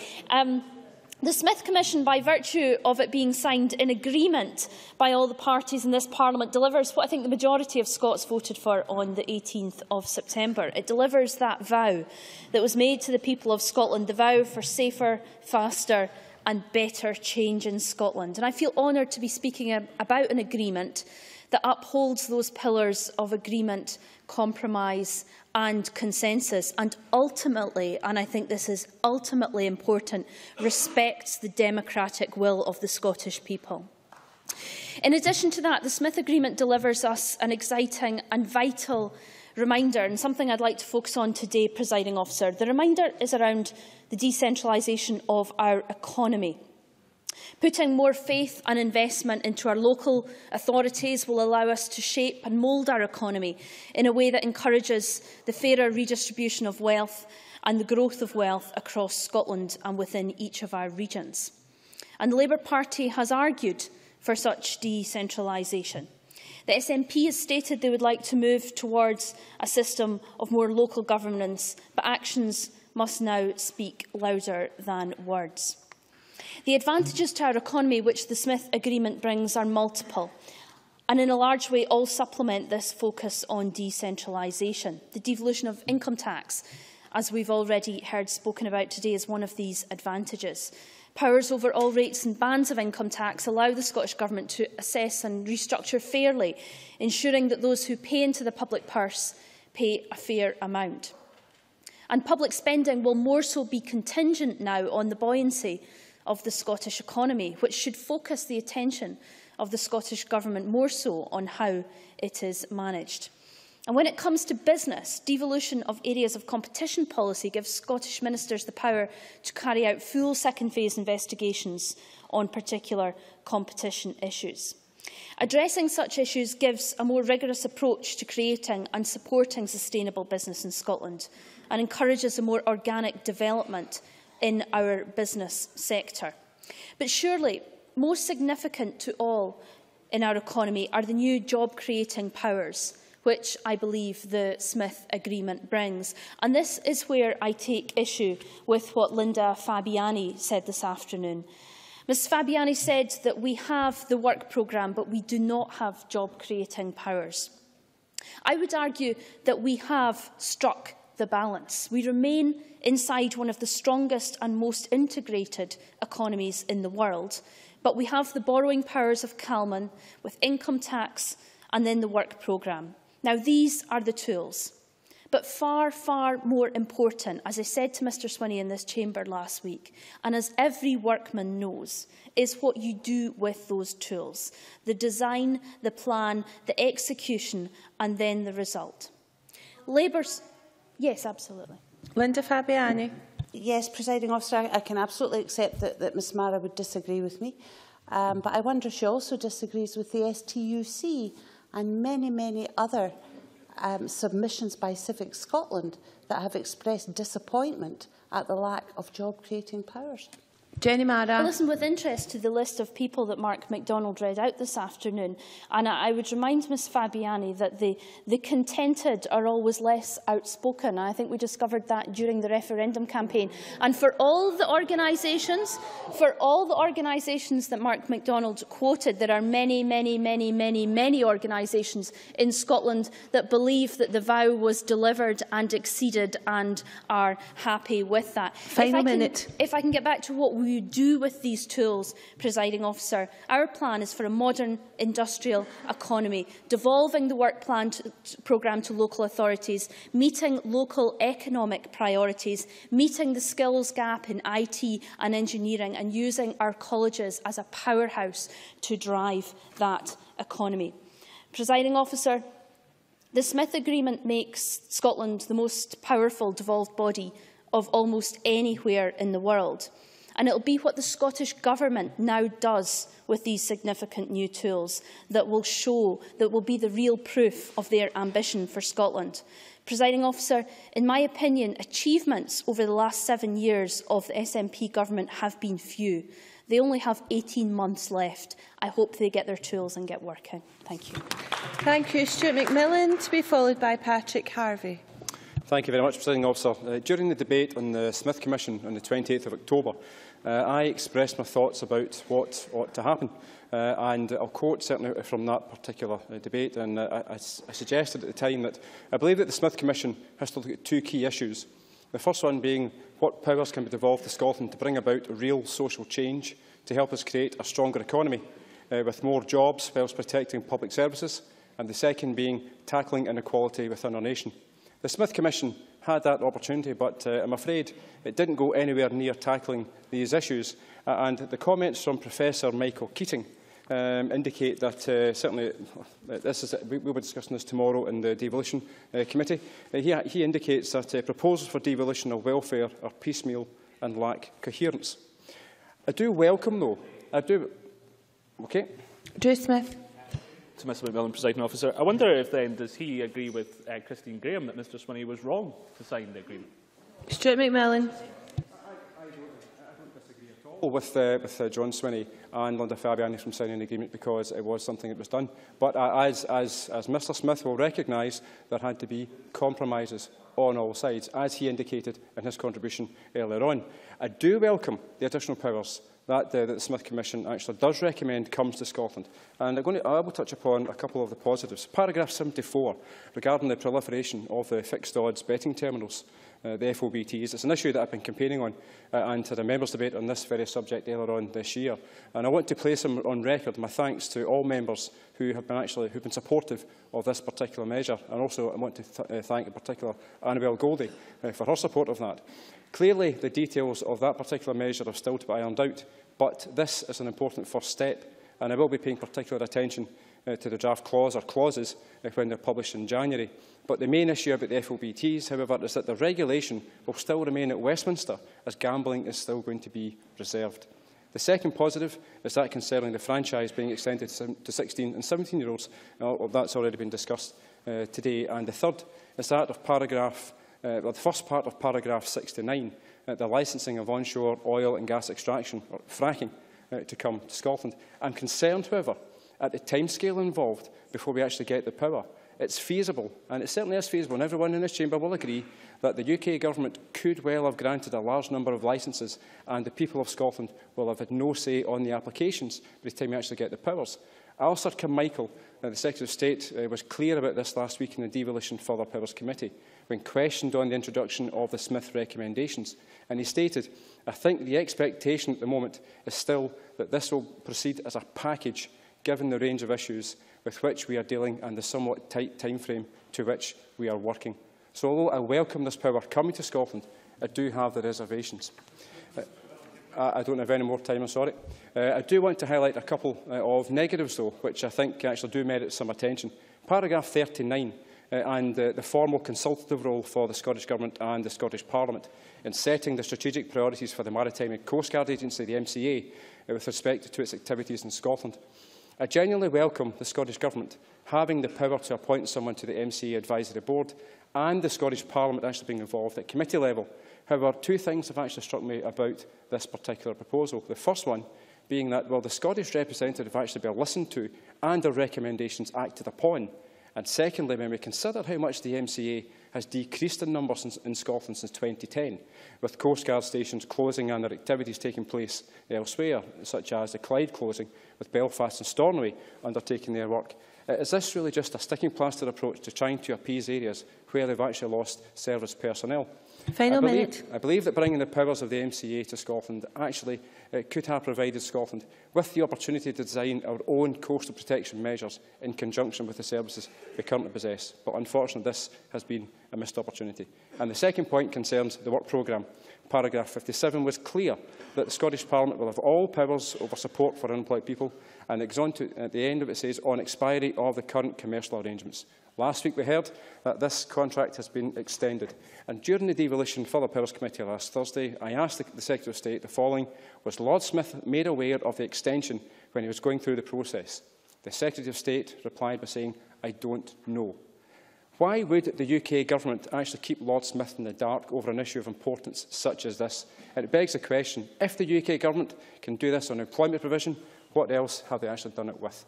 So certainly, I don't think the report is actually measured up to my two recommendations in the debate we had in October, but I do certainly am going to support the amendment in the name of John Swinney this afternoon. Thank you. And I now call Patrick Harvey to be followed by John Mason. Well, I am shocked, Deputy Presiding Officer. Some people, it seems, look at this document and see a promise exceeded or over-delivered, and other people look at the same document and say the promise has been broken and that they're underwhelmed. Who could have guessed that it would end that way? Who could have guessed? Of course it was going to end that way, not only because we were on different sides of the independence debate just a couple of months ago, but also because it's being measured against a deliberately vague and ill-defined promise. It even avoided using sketchily defined terms like Devo Max. It used entirely undefined terms and was then pumped up in the media and in town hall debates to make people think that something much more substantial and defined had been promised. Can I also just deal with the question about whether we all signed it off, whether we all signed on the dotted line? If I remember rightly, we were asked to sign one copy as a souvenir for Tavish Scott, but the actual formal process, and we were happy to do so. We were happy to do so. I hope it has pride of place framed on his wall somewhere. But the actual formal process was, as was described earlier, a negotiation. Obviously, myself, Mr Swinney, Ms Fabiani and others would have taken a maximalist approach and would have tried to persuade others to come as far as possible on a range of issues. And some would have taken a lot of persuasion to come even this far. And this is what resulted. It's not a contract. It's not anything that someone has signed on the dotted line saying, this is the best for Scotland. It's what came out of a process of haggling and negotiation. Let's accept that that's its nature. Ruth Davison says that this has been a process of fast-forward constitutional reform.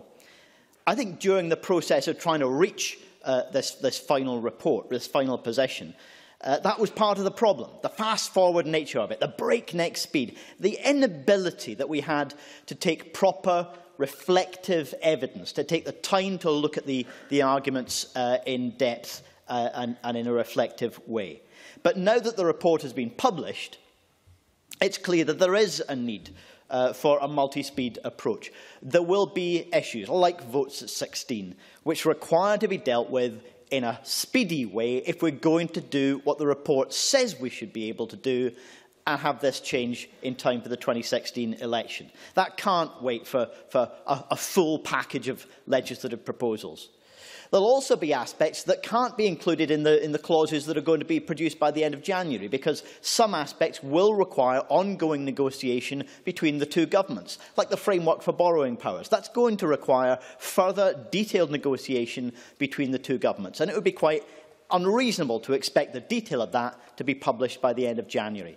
So there is clearly going to be a multi-speed approach. And I, far from what Drew Smith suggested, that the Section 30 idea on votes at 16 is somehow seeking unnecessary grievance. Quite the contrary. I think it's simply pointing out the most sensible and straightforward approach. Drew Smith. Mr Harvey, for giving me the opportunity to clarify that. We have said that we support a Section 30 process for votes at 16, and indeed Margaret Curran has gone further and said that we would be prepared to consider other areas where primary legislation wouldn't be required. So that is not what I was arguing. Patrick Harvey. That's helpful. I apologise if I misheard or misinterpreted what was said earlier. One of the phrases that Labour have used consistently is powers for a purpose, and I've argued that it's one that should be relevant to all of our approaches to this debate. But of course we have different purposes in mind. When we think about the powers that devolution should move on to, the powers that should come to this Parliament, we have different purposes in mind. Some focus on the idea of financial accountability, as though the constraints which will still exist from UK government economic policy simply lead to economic decisions being implemented on their behalf in Scotland. Others, the SNP, for example, might have purposes different from my own in relation to corporation tax. I would argue, even if we were independent, we should take an EU-wide approach to corporation tax to cut down the loopholes for tax avoidance. And I would certainly like to end the situation where the aviation industry is one of the most under-taxed industries that we have in this country. I know Mr Swinney won't agree with that. Others focus on the purpose of pooling and sharing resources, flying in the face of what I would say is the coherent evidence that that's not what the UK economy does successfully. It does exactly the opposite. But finally, on the question of coherence and durability, as this has been something sought by the Commission, I have to say I'm doubtful. If devolution is a process, as others have argued, I have to say I don't think this will be the last bit of progress that we see. I don't know where that progress will lead to eventually, but this, in time, I'm sure, Presiding Officer, will be seen as just one more little step in the road. Thank you. I now call John Mason to be followed by Alex Rowley. Thank you, Presiding Officer. Very happy to follow Patrick Harvey, what I think was an excellent speech. Clearly, there are some good things have come out of the Smith Commission. I particularly welcome full control of the rates and bands of income tax, powers over internal Scottish elections, some benefits, licensing onshore oil and gas, and control of the number of payday loan shops and fixed odd betting terminals. But clearly all of this is nothing like Home Rule. Now, a lot of terms have been used, Home Rule being one of them. Another one is Devo Max, which I have never really understood what that actually means. And another one, of course, is the federal system, which, as I understand it, is more about how government structures work rather than how much power is decentralised to the individual state. But it does seem to me that Home Rule, which was mentioned as a promise before the election, the referendum, is a pretty clear definition. Now, this was a term, Home Rule, that was used in the 1886 Bill for Ireland, and it listed 13 areas that would be reserved, which were the status of the Crown, war and peace, the defence of the realm, international treaties, dignities or titles of honour, the booty of war, international law, treason, alienage and naturalisation, trade, navigation or quarantine, the postal and telegraph service, beacons and lighthouses, coinage and copyright. Now, these are obviously slightly outdated terms in some cases, but I think the point is pretty clear that we are talking about controlling what is happening within our own country and some things happening externally. As David Steele said in 1983, the principle of Home Rule is different from devolution. Under Home Rule, sovereignty lies with the Scottish people, and we decide when it is sensible to give powers to the centre on issues like foreign affairs and defence. Now, effectively, that is what Jersey, Guernsey and the Isle of Man have. They have complete control over internal affairs, and they write a cheque for the war in the Falklands or whatever. Now, some statements in the Smith Commission, I would have to say, are actually pretty meaningless. For example, paragraph 21 talks about UK legislation will state that the Scottish Parliament and the Scottish Government are permanent institutions. Well, last time I looked, the UK Parliament was not able to do that. If they pass a law this year, it can be changed next year. There is no written constitution in the UK, major failing of the UK, and therefore they cannot deliver on that promise. Now, taxation. We've heard... I'm going to take one intervention, yes? Drew Smith. I'm grateful to Mr Mason. Just as an independently minded backbencher, I wondered whether he was closer to Christine Graham's view or to John Swinney's view on whether or not this document should have signed. Could I just simply ask him, would he have signed? John Mason. When the party sends me along to one of these negotiations, I'll make a decision then as to whether I'm signing. On taxation, we have no movement in corporation tax, or inheritance tax, or capital gains tax, or oil and gas, or fuel duty, or excise duties. And while I accept that full devolution of VAT is not possible, I think we have to say that the assignment of revenues is very much second best. Now, at the Finance Committee, we heard a variety of experts and academics arguing for and against different tax powers. For example, one argument was that it was sensible to go for land-based tax because the land cannot move, but that has been completely ignored. And despite more control over income tax, national insurance has been kept reserved. Yet we have heard much evidence that national insurance is effectively an income tax and is no longer really linked to pensions and benefits. Having full control of income tax and national insurance would have allowed the two to be combined, creating a much simpler system that I think would have helped employers in particular who collect both of them.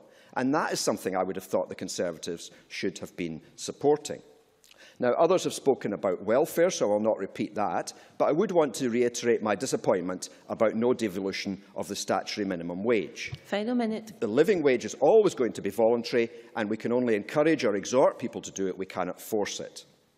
Now, the issue that has been raised that we should pursue subsidiarity and powers should not stop at Holyrood, but should go further down to council levels. And I'm certainly comfortable with that, but it does raise some questions. The Lib Dem amendment talks about local communities and local authorities, although Tavish Scott did clarify that he did see the two separately. Are there sufficient checks and balances at local council level? Are council committees strong enough to keep the executive under control? Not in Glasgow, I would suggest. Should Clackmannanshire, population 50,000, have the same powers as Glasgow, population 600,000? So we do have quite a lot of questions to go on that, and would we give powers to community councils? Sometimes they don't actually want them. But I'm happy to support the recommendations of the Smith Commission. I still wonder very much if Westminster will implement them, and they certainly do not go far enough. Thank you.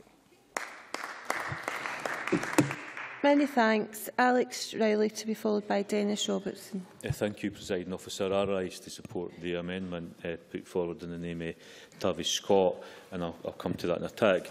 But can I pick up, firstly, on the points that John Swinney did make? I think it is important that we do recognise that, as Lord Smith himself said, there had to be compromise, and there would be parties that would want to go much further. And as he said himself, this settlement might be enough for some parties and not for others.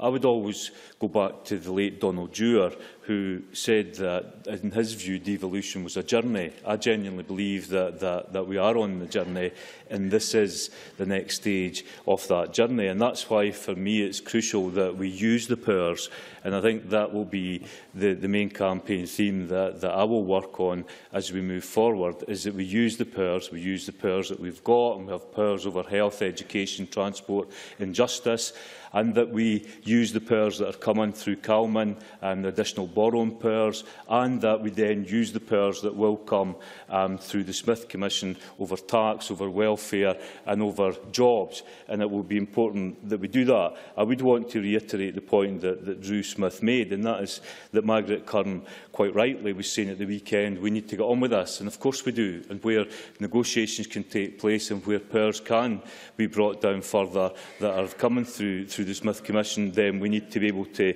move. I only have 5 minutes, sorry. We need to move, and we need to be able to get on with that. And indeed, the UK Labour last week tabled an amendment to the infrastructure bill where they were putting forward an amendment to devolve licensing for fracking into this place, as that's part of the Smith Commission. So absolutely, I would hope that all parties in here can work together and move forward in terms of getting those powers that can be brought to this Parliament as quickly as is possible. I would also want to pick up on a point that Ruth Davison made. Ruth Davison and others in the Conservative Party often talk about the pro-union parties. I certainly have never seen myself as pro-union. I'm pro-Scottish, and I believe that the best way forward for Scotland is to remain part of the United Kingdom, sharing and pooling resources where it's necessary and taking powers where it's equally necessary. But to get to the point of the transfer of powers, not just to Holyrood, but as Tavish Scott talks about, the transfer of powers into local communities. I recently read The Common Weal, and in The Common Weal they talk about that it's not just the poor that need a better Scotland, we all do. And I quote, they say, below the level of the Scottish Parliament, Scotland is one of the least democratic and most centralised countries in the devolved world.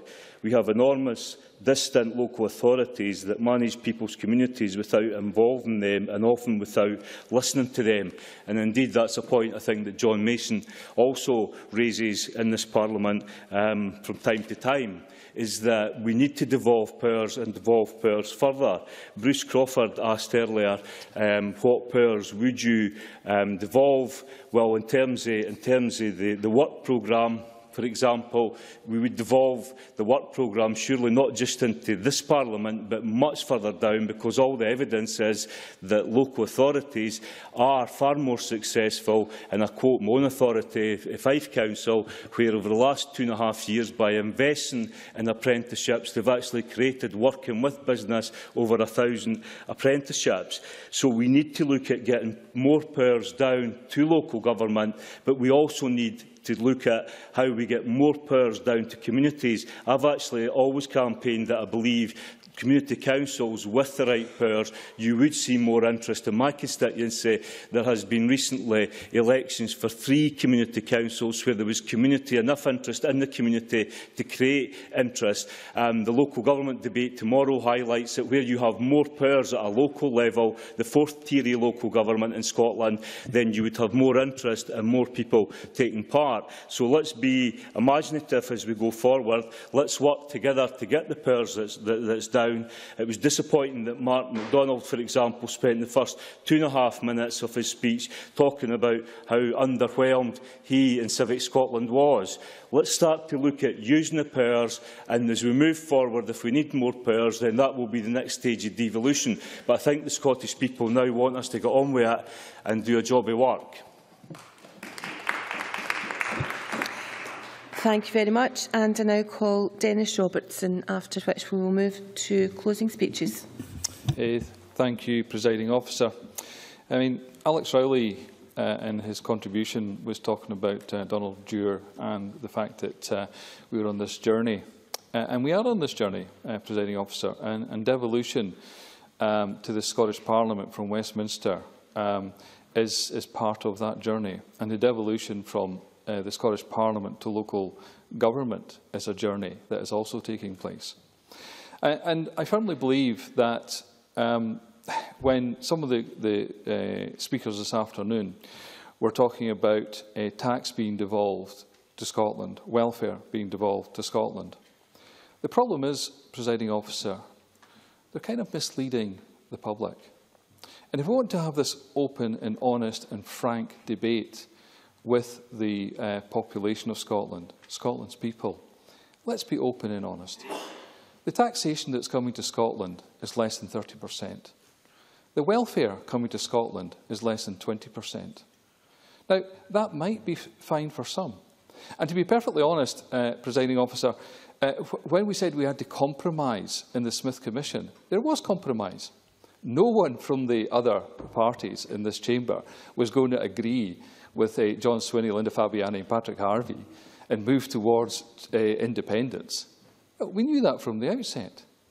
But what we did hope was that there was perhaps going to be maybe further devolution to actually make and hopefully prepare Scotland for being that better and much richer place. Not at the moment, please.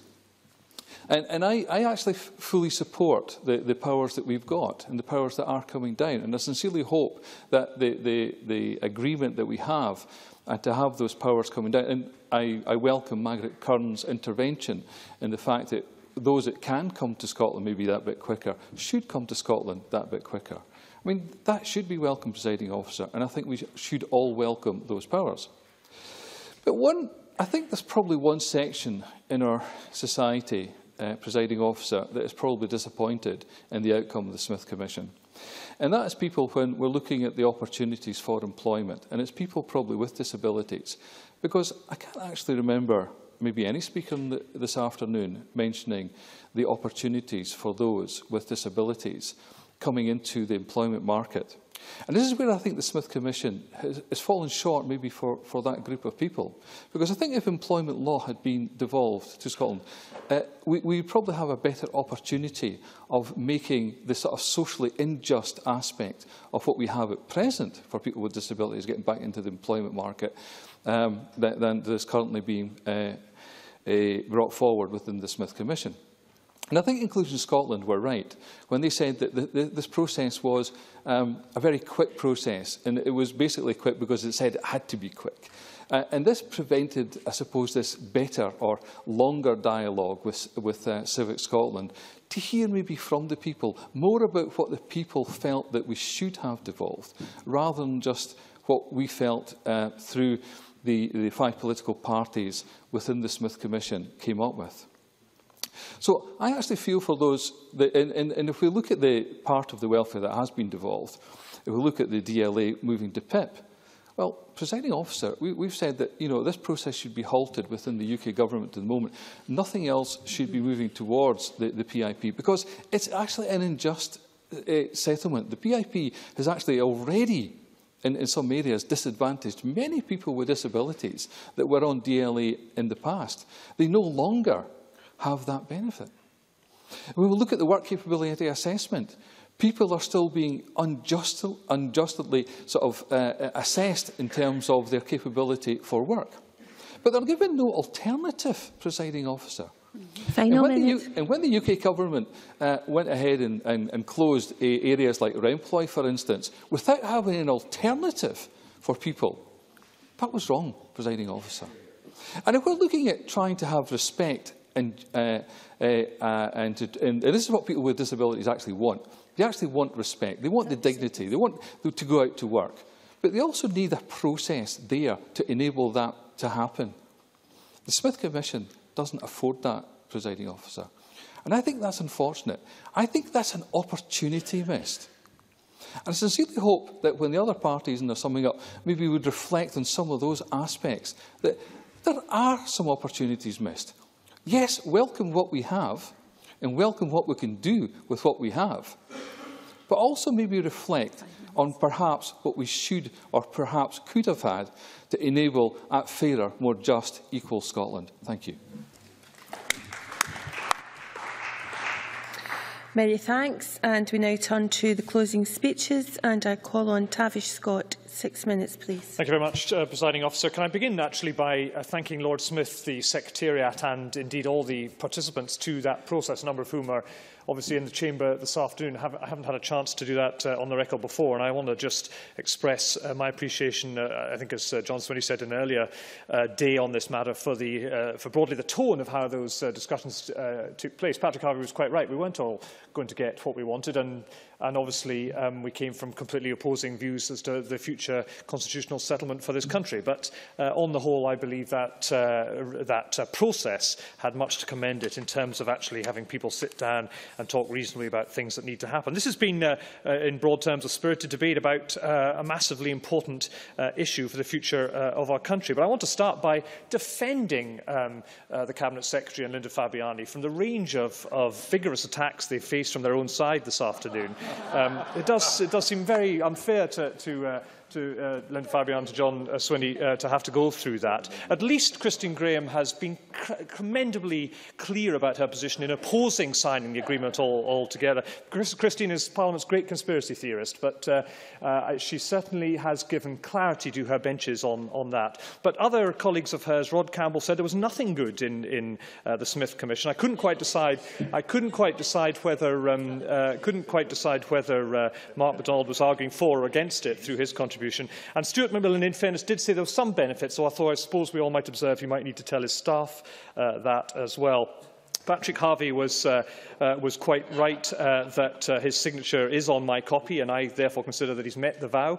But John Mason made a couple of good points. I don't understand what Devo Max means either, Mr Mason, although I think it's independence, and I don't believe in that. So I suppose that's my starting. Let me make one other point. I thought Mr Mason made a good point about the permanence of the institution and the debate about how you actually do that. I just observed that local government in Scotland feels the same way about us as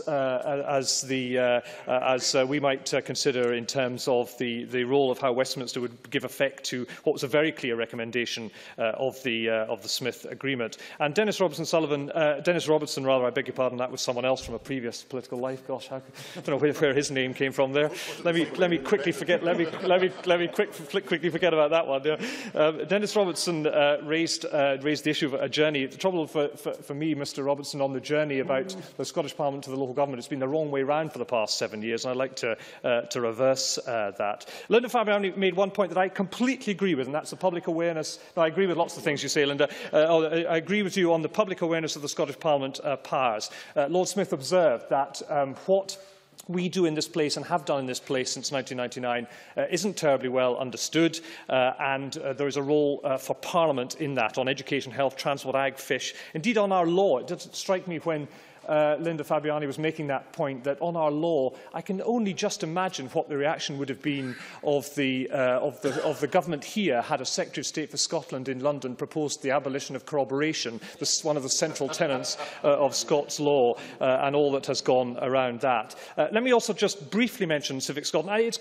Mark MacDonald's quite entitled, as was of course the Cabinet Secretary, to quote Civic Scotland and to use the examples, but so are the rest of us entitled to observe Civic Scotland's it's kind of Civic Scotland's position on lots and lots of issues, and I just hope, and I'm sure the reasonable man that is the Cabinet Secretary would accept, there are two sides to that argument, and many different organisations believe there's much to be done within Scotland, as well as the argument about powers from Westminster to Holyrood. And in that regard, Alec Rowley set out a very fair test about the work programme and devolving that to a local level. I would continue that process. I think that goes hand in hand with Skills Development Scotland. I think that's a big national quangle that doesn't work at a local level. And if Bruce Crawford, who's no longer in his place, was asking me that question again, I'd make a strong argument for taking Skills Development Scotland apart and devolving it to a local level. The advice that government ministers like Mr Swinney need should be provided to him by that bit of the organisation that does that. But there's an organisation that is ripe for reform in Scotland and will provide, in my view, whether in Fife or in Shetland, a much better service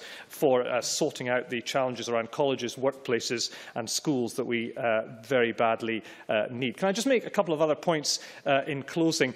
This is, Deputy Presiding Officer, as Ruth Davidson said when she opened the debate, absolutely for the future about the choices we will make on tax, welfare and on the range of responsibilities that we will get. And that is a good thing. I'm sure there will be a day when even the front bench of our government accept that it's a good thing, because they will, as the government of course, be able to make those choices and be held to account for them. And when they propose a 50p top rate, or whether it's a zero rate at the bottom to do something with personal allowances, those are all different and interesting choices that Parliament will debate. And actually, when that starts to happen, I rather suspect that it won't just be Civic Scotland engaged in a somewhat arbitrary debate about what powers here and what powers there. It will be much more real to many of us, and to more to the point to our constituents and to every man, woman and child right across our country.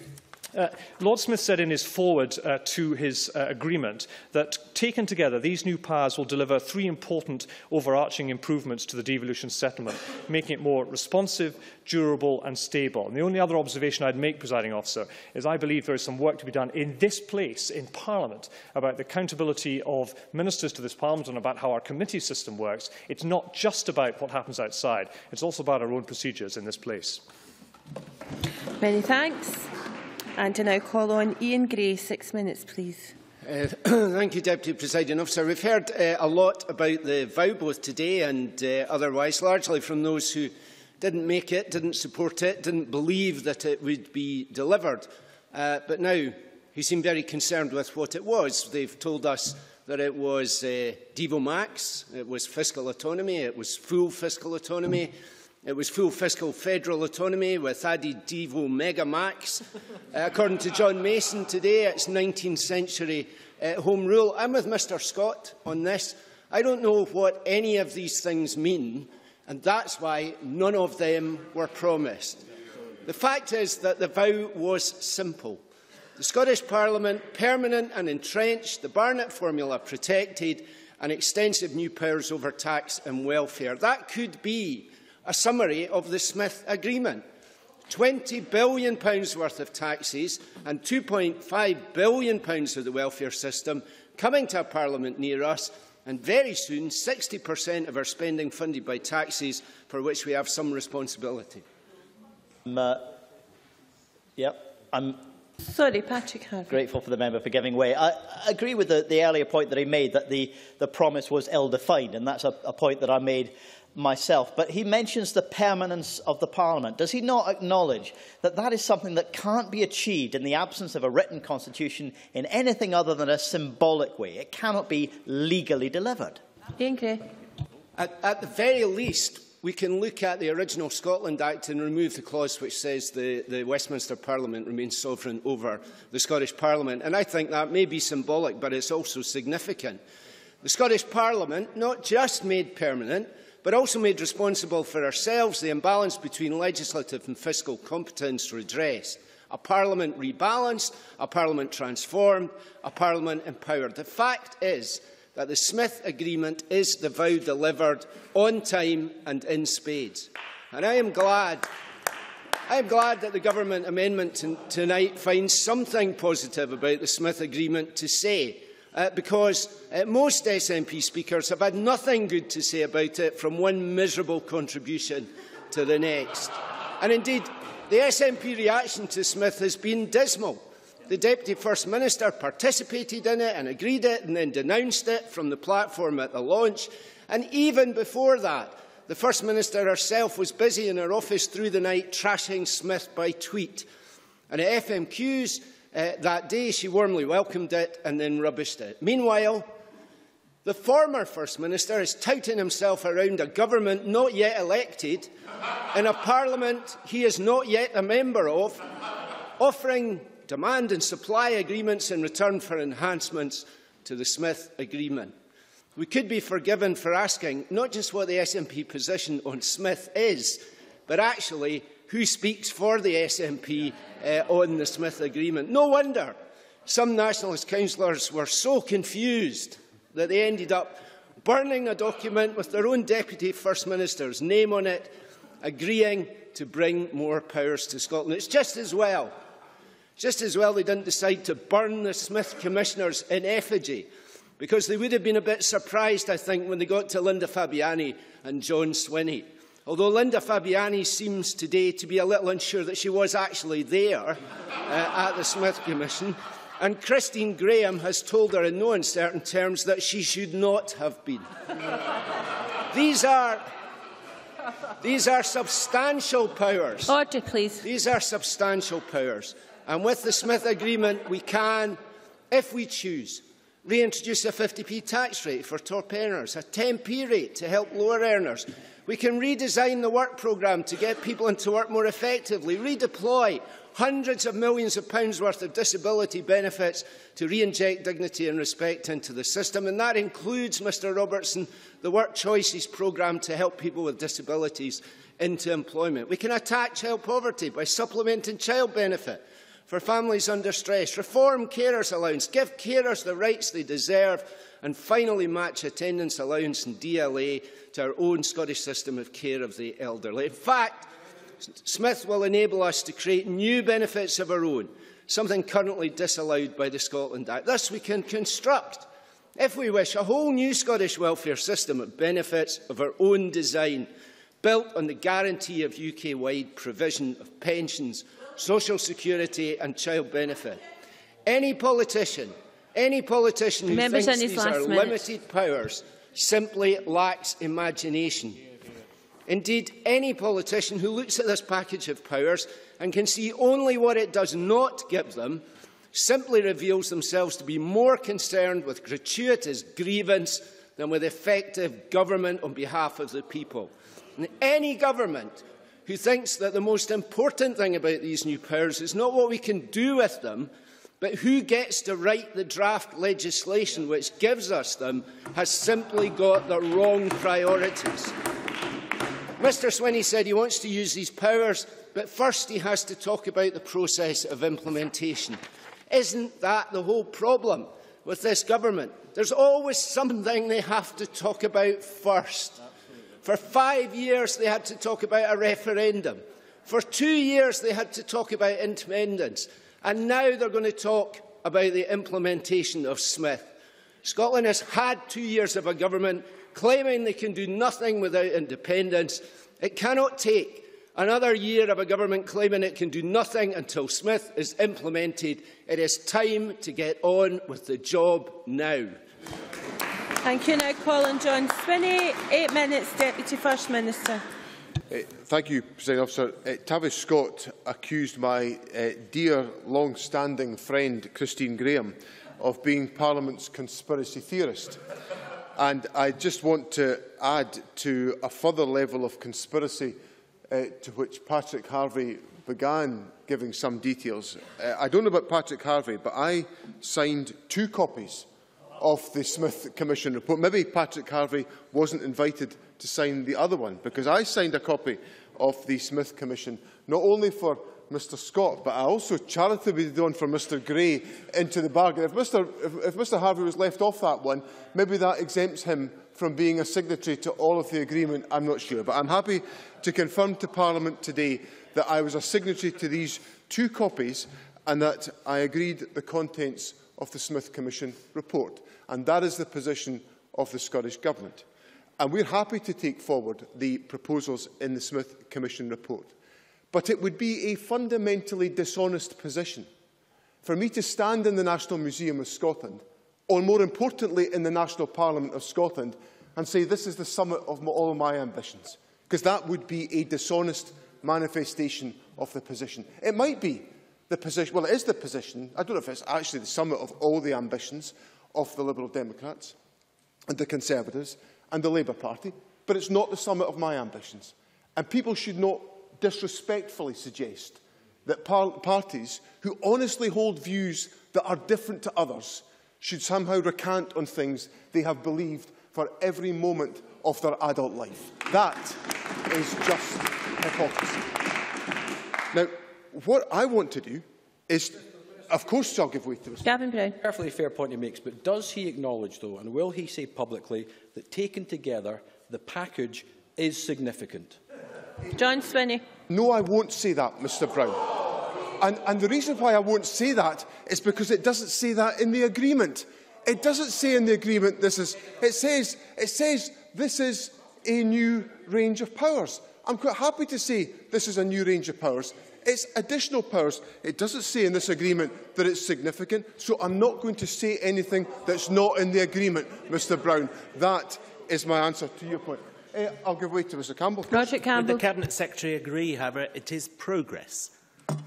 John Swinney. Well, yes, it is, and that brings me on to another interesting part of the discussion which has been advanced today, because everybody's been in the Unionist parties has been saying just how much of a process devolution is, and how much this is another step in the journey. Of course, if it's another step in the journey, there must be, by definition, some further destination. So there therefore must be an acceptance, and I'll give way in a second, Mr MacDonald, because I'm just coming to the remark that you made. Mr MacDonald, I think, said, if I wrote it down correctly, and he has the opportunity in a moment to correct me, this was another step on the journey to get a fit-for-purpose constitutional settlement. And that is an observation I am happy to endorse. Lewis MacDonald. Well, I'm very glad that Mr Swinney does so, because what I was saying very clearly, I hope, was that the fit-for-purpose constitutional settlement that the Smith Agreement helps to deliver is a stronger Scottish Parliament in a stronger United Kingdom. Deputy First Minister. Well, if that's Mr MacDonald's view, fine. But one of the other clauses I signed up to in the Smith Agreement, I'll come on to you in a second, Mr Smith. One of the other clauses that I signed up to in the Smith Commission is Clause 18. It is agreed that nothing in this report prevents Scotland becoming an independent country in the future, should the people of Scotland so choose. So, yes, to respond to Mr Campbell's point, this is progress. It is more powers. It gives us more responsibility. It gives us more scope for action. Is it the summit of all my ambitions? No, it's not. And yes, I do intend to make sure that we reach the destination set out in section 18 of the report. I'll give way to, I said I would give way to Mr Smith if he wishes it, and then I'll give way to Mr Gray. Drew Smith. Drew Smith's microphone, please. Thank you, President Officer. You said that Mr MacDonald's description of a stronger Scottish Parliament and a stronger United Kingdom was his position. Does he not accept it was actually the position that was voted for by the majority of people in Scotland?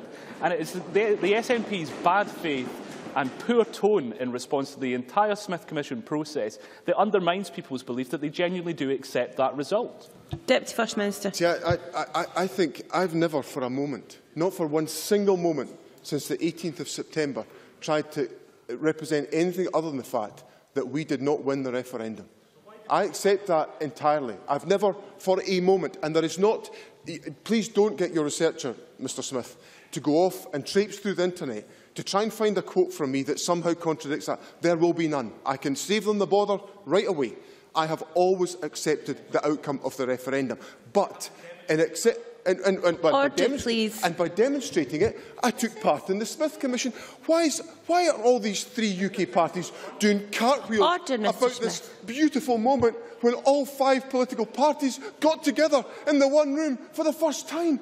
Apparently that was a moment of great celebration. It happened because I accepted the outcome of the referendum, but I want to move on from that outcome to deliver a settlement that will meet the ambitions and the needs of the people of Scotland. And that is my democratic right to do exactly that. And the Labour Party can't take it away from me. Now, I've also been criticised this afternoon. I better give way to Mr Gray. Ian Gray. I simply want to make the point that paragraph 18 to which he refers is exactly the point at which Smith recognises absolutely Mr Swinney's democratic right to continue to argue for independence.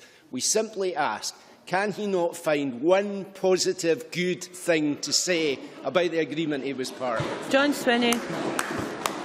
Mr Gray was sitting about 3 or 4 seats away from me on the platform at the National Museum of Scotland a couple of weeks ago when I said these words: "We welcome the new powers that will come to Scotland, greater control over income tax, APD, blah, blah, blah. We welcome these powers as we support all progress for Scotland." Was Mr Gray not listening on that particular occasion?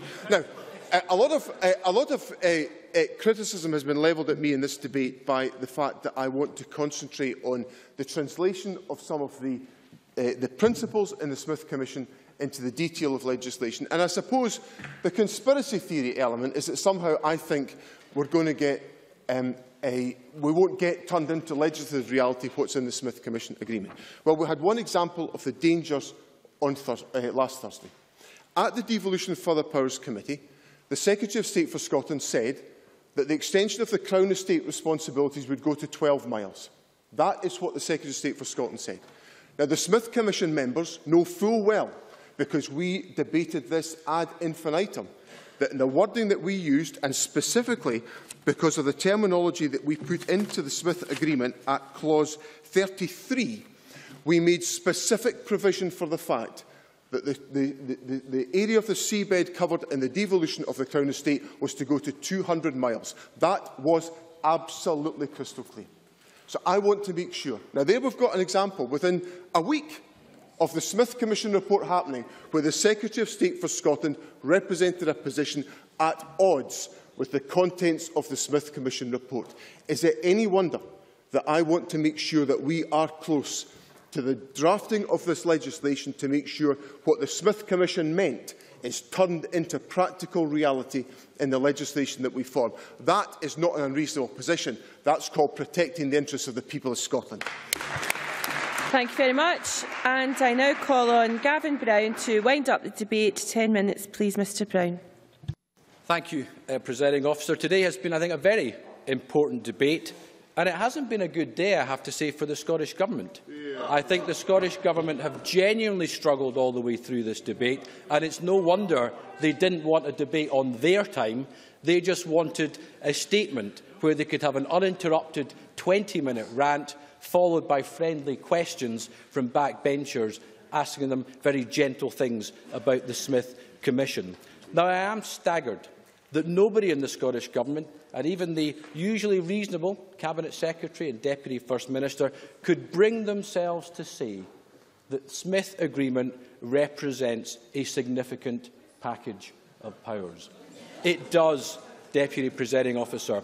Ruth Davidson read out a list of powers being transferred and devolved.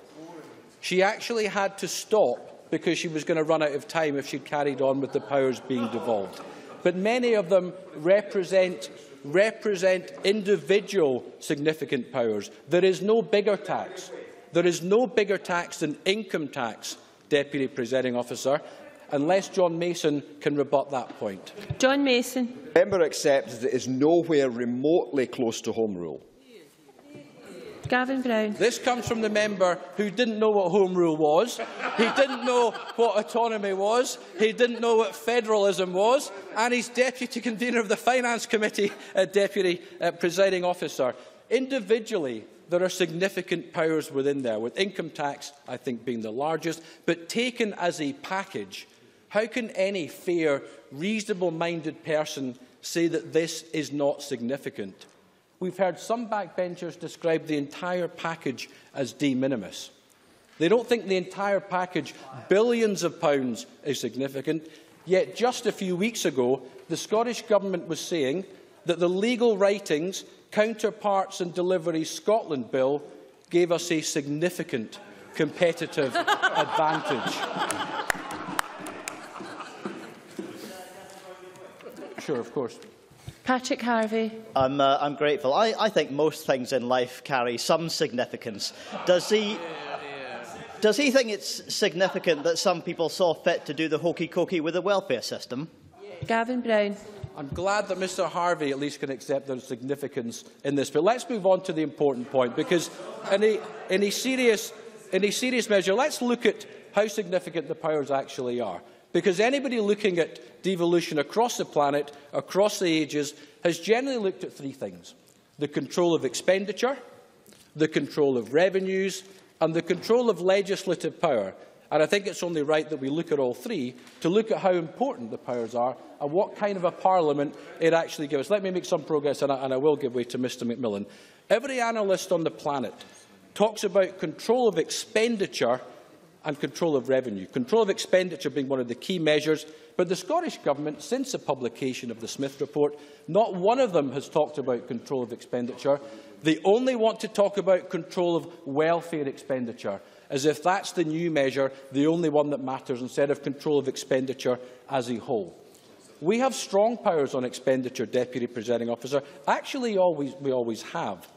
It was high before the Smith Agreement, but with the addition of many welfare powers, whether that's attendance allowance, carers allowance, disability living allowance and so on, the best part of £3 billion, it means that post-Smith Agreement, if you go by the 12-13 GERS figures, we will be in control of £36.8 billion of a total Scottish expenditure of £65 billion. According to SPICE, the Scottish Parliament and Government will be in control of 56% of expenditure within Scotland. That is a significant amount, Deputy Presiding Officer. And how do we compare to other countries across the world? Well, rather helpfully, Professor David Bell of Stirling University produced a graph plotting countries against each other to see how we compare on decentralisation ratios. And yes, Deputy Presiding Officer, he was able to find 3 countries on the planet that had higher decentralisation ratios than us: Canada, Denmark and Switzerland. Perhaps the new arc of autonomy, Deputy Presiding Officer. But also on that chart, it showed that we were ahead of the rest of the OECD countries, including Sweden, Germany, Norway, Spain, Finland, Belgium, Austria, the Netherlands, Iceland, France, Portugal, Ireland, Greece. Yes, Belgium. Yes, Ireland. That's what I said. They're very good, Deputy Presiding Officer, and Italy to add in too. So there were only 3, and most of them were just ahead of us out of those 3. If you look at control of revenues, Deputy Presiding Officer, where I have to accept there was a weakness in the system with the original Scotland Act. There was.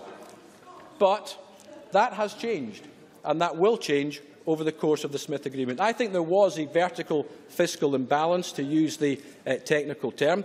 Initially, we just had council tax and business rates. That was improved by the Scotland Act 2012, and that improves vastly now. It takes us from a position, Deputy Presiding Officer, in being in charge of £4 billion worth of revenues, to one where we will be in charge of around £20 billion worth of revenues. Presiding Officer, the Smith revenues as a percentage of Scottish Government spending means we will be in charge of 55% of the revenues for which we spend, according to SPICE.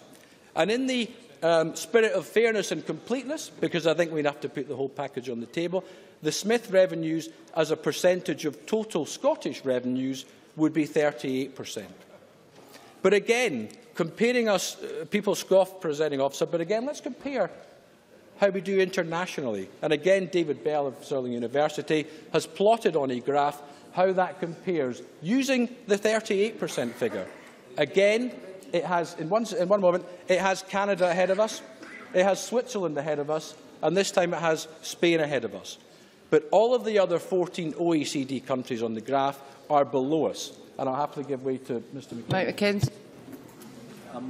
I'm grateful to the member for taking the intervention, but I'm struggling to understand why a percentage point here or there in terms of taxation powers and powers over revenue is important. Surely it's the ability of taxation to work together to improve economic growth and create wealth that's important, and I'd be interested to hear his explanation on that.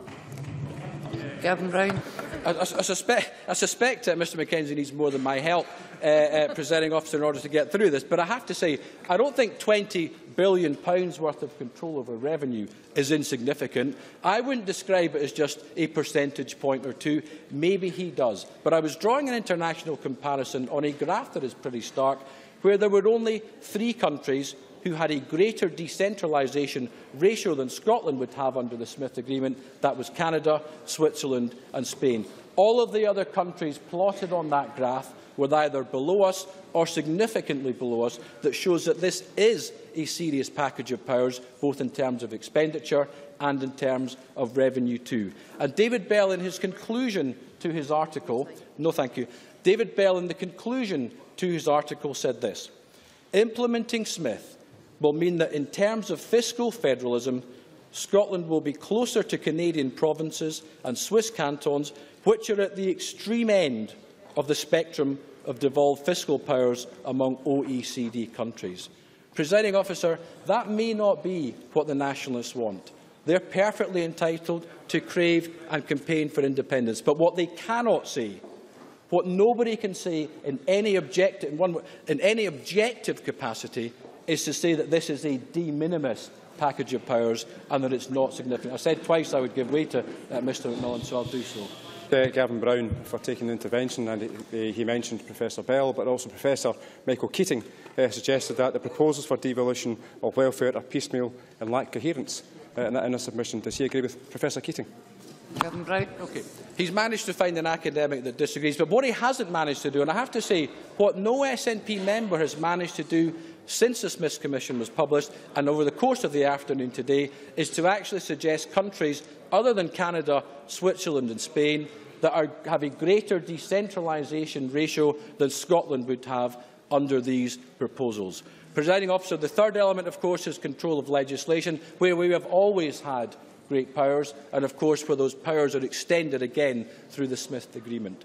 So in closing, Presiding Officer, I'm glad we brought this debate forward today. I think we pointed out very clearly that these powers really do mean something. They make a big change, and in terms of international comparisons, they're very, very difficult to beat. And on that basis, it's time for the Scottish Government to get on with things from their end so that we can actually start making a difference to people in Scotland. That's what people want. Thank you. Thank you. That concludes the debate on the Smith Commission. The next item of business is consideration of Business Motion 11832 in the name of Joe Fitzpatrick on behalf of the Parliamentary Bureau setting out a business programme. Any member who wishes to speak against the motion should press the request to speak button now. And I call on Joe Fitzpatrick to move motion number 11832. Moved. No members asked to speak against the motion, therefore I now put the question to the Chamber. The question is that motion number 11832 in the name of Joe Fitzpatrick be agreed to. Are we all agreed? The motion is therefore agreed to. The next item of business is consideration of 3 Parliamentary Bureau motions. I'd ask Joe Fitzpatrick to move motion number 11833 on the designation of a lead committee and motion numbers 11834 and 11835 on approval of SSIs. Moved en bloc. The questions on these motions will be put at decision time, to which we now come. There are 6 questions to be put as a result of today's business. Can I remind members that in relation to today's debate, if the amendment in the name of John Swinney is agreed, the amendment in the name of Tavish Scott falls. The first question then is amendment number 11830.2 in the name of John Swinney, which seeks to amend motion number 11830 in the name of Ruth Davidson on the Smith Commission be agreed to. Are we all agreed? The Parliament's not agreed. We move to vote. Members should cast their votes now.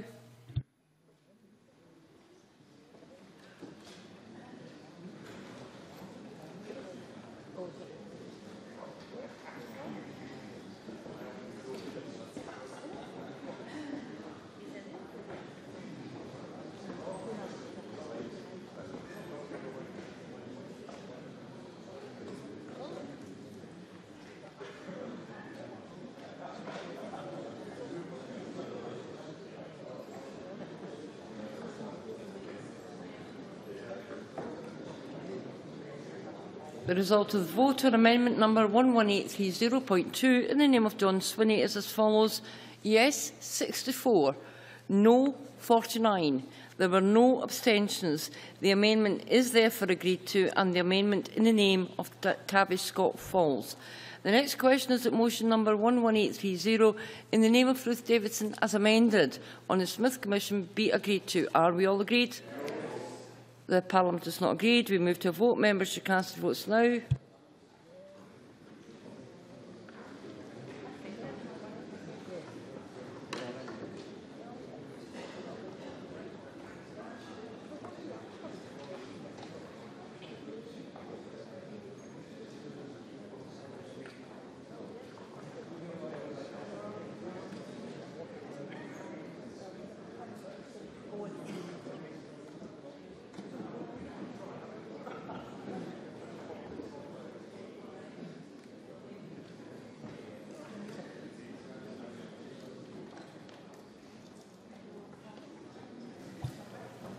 The result of the vote on motion number 11830 in the name of Ruth Davidson as amended is as follows.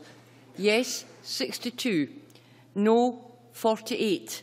There were 3 abstentions. The motion as amended is therefore agreed to. The next question is that motion number 11833 in the name of Joe Fitzpatrick on the designation of a lead committee be agreed to. Are we all agreed? The motion is therefore agreed to. The next question is that motion number 11834 in the name of Joe Fitzpatrick on approval of an SSI be agreed to. Are we all agreed? The motion is therefore agreed to. The next question is that motion number 11835 in the name of Joe Fitzpatrick on approval of an SSI be agreed to. Are we all agreed? The motion is therefore agreed to. That concludes decision time. We now move to members' business. Members should leave the chamber should do so quickly and quietly.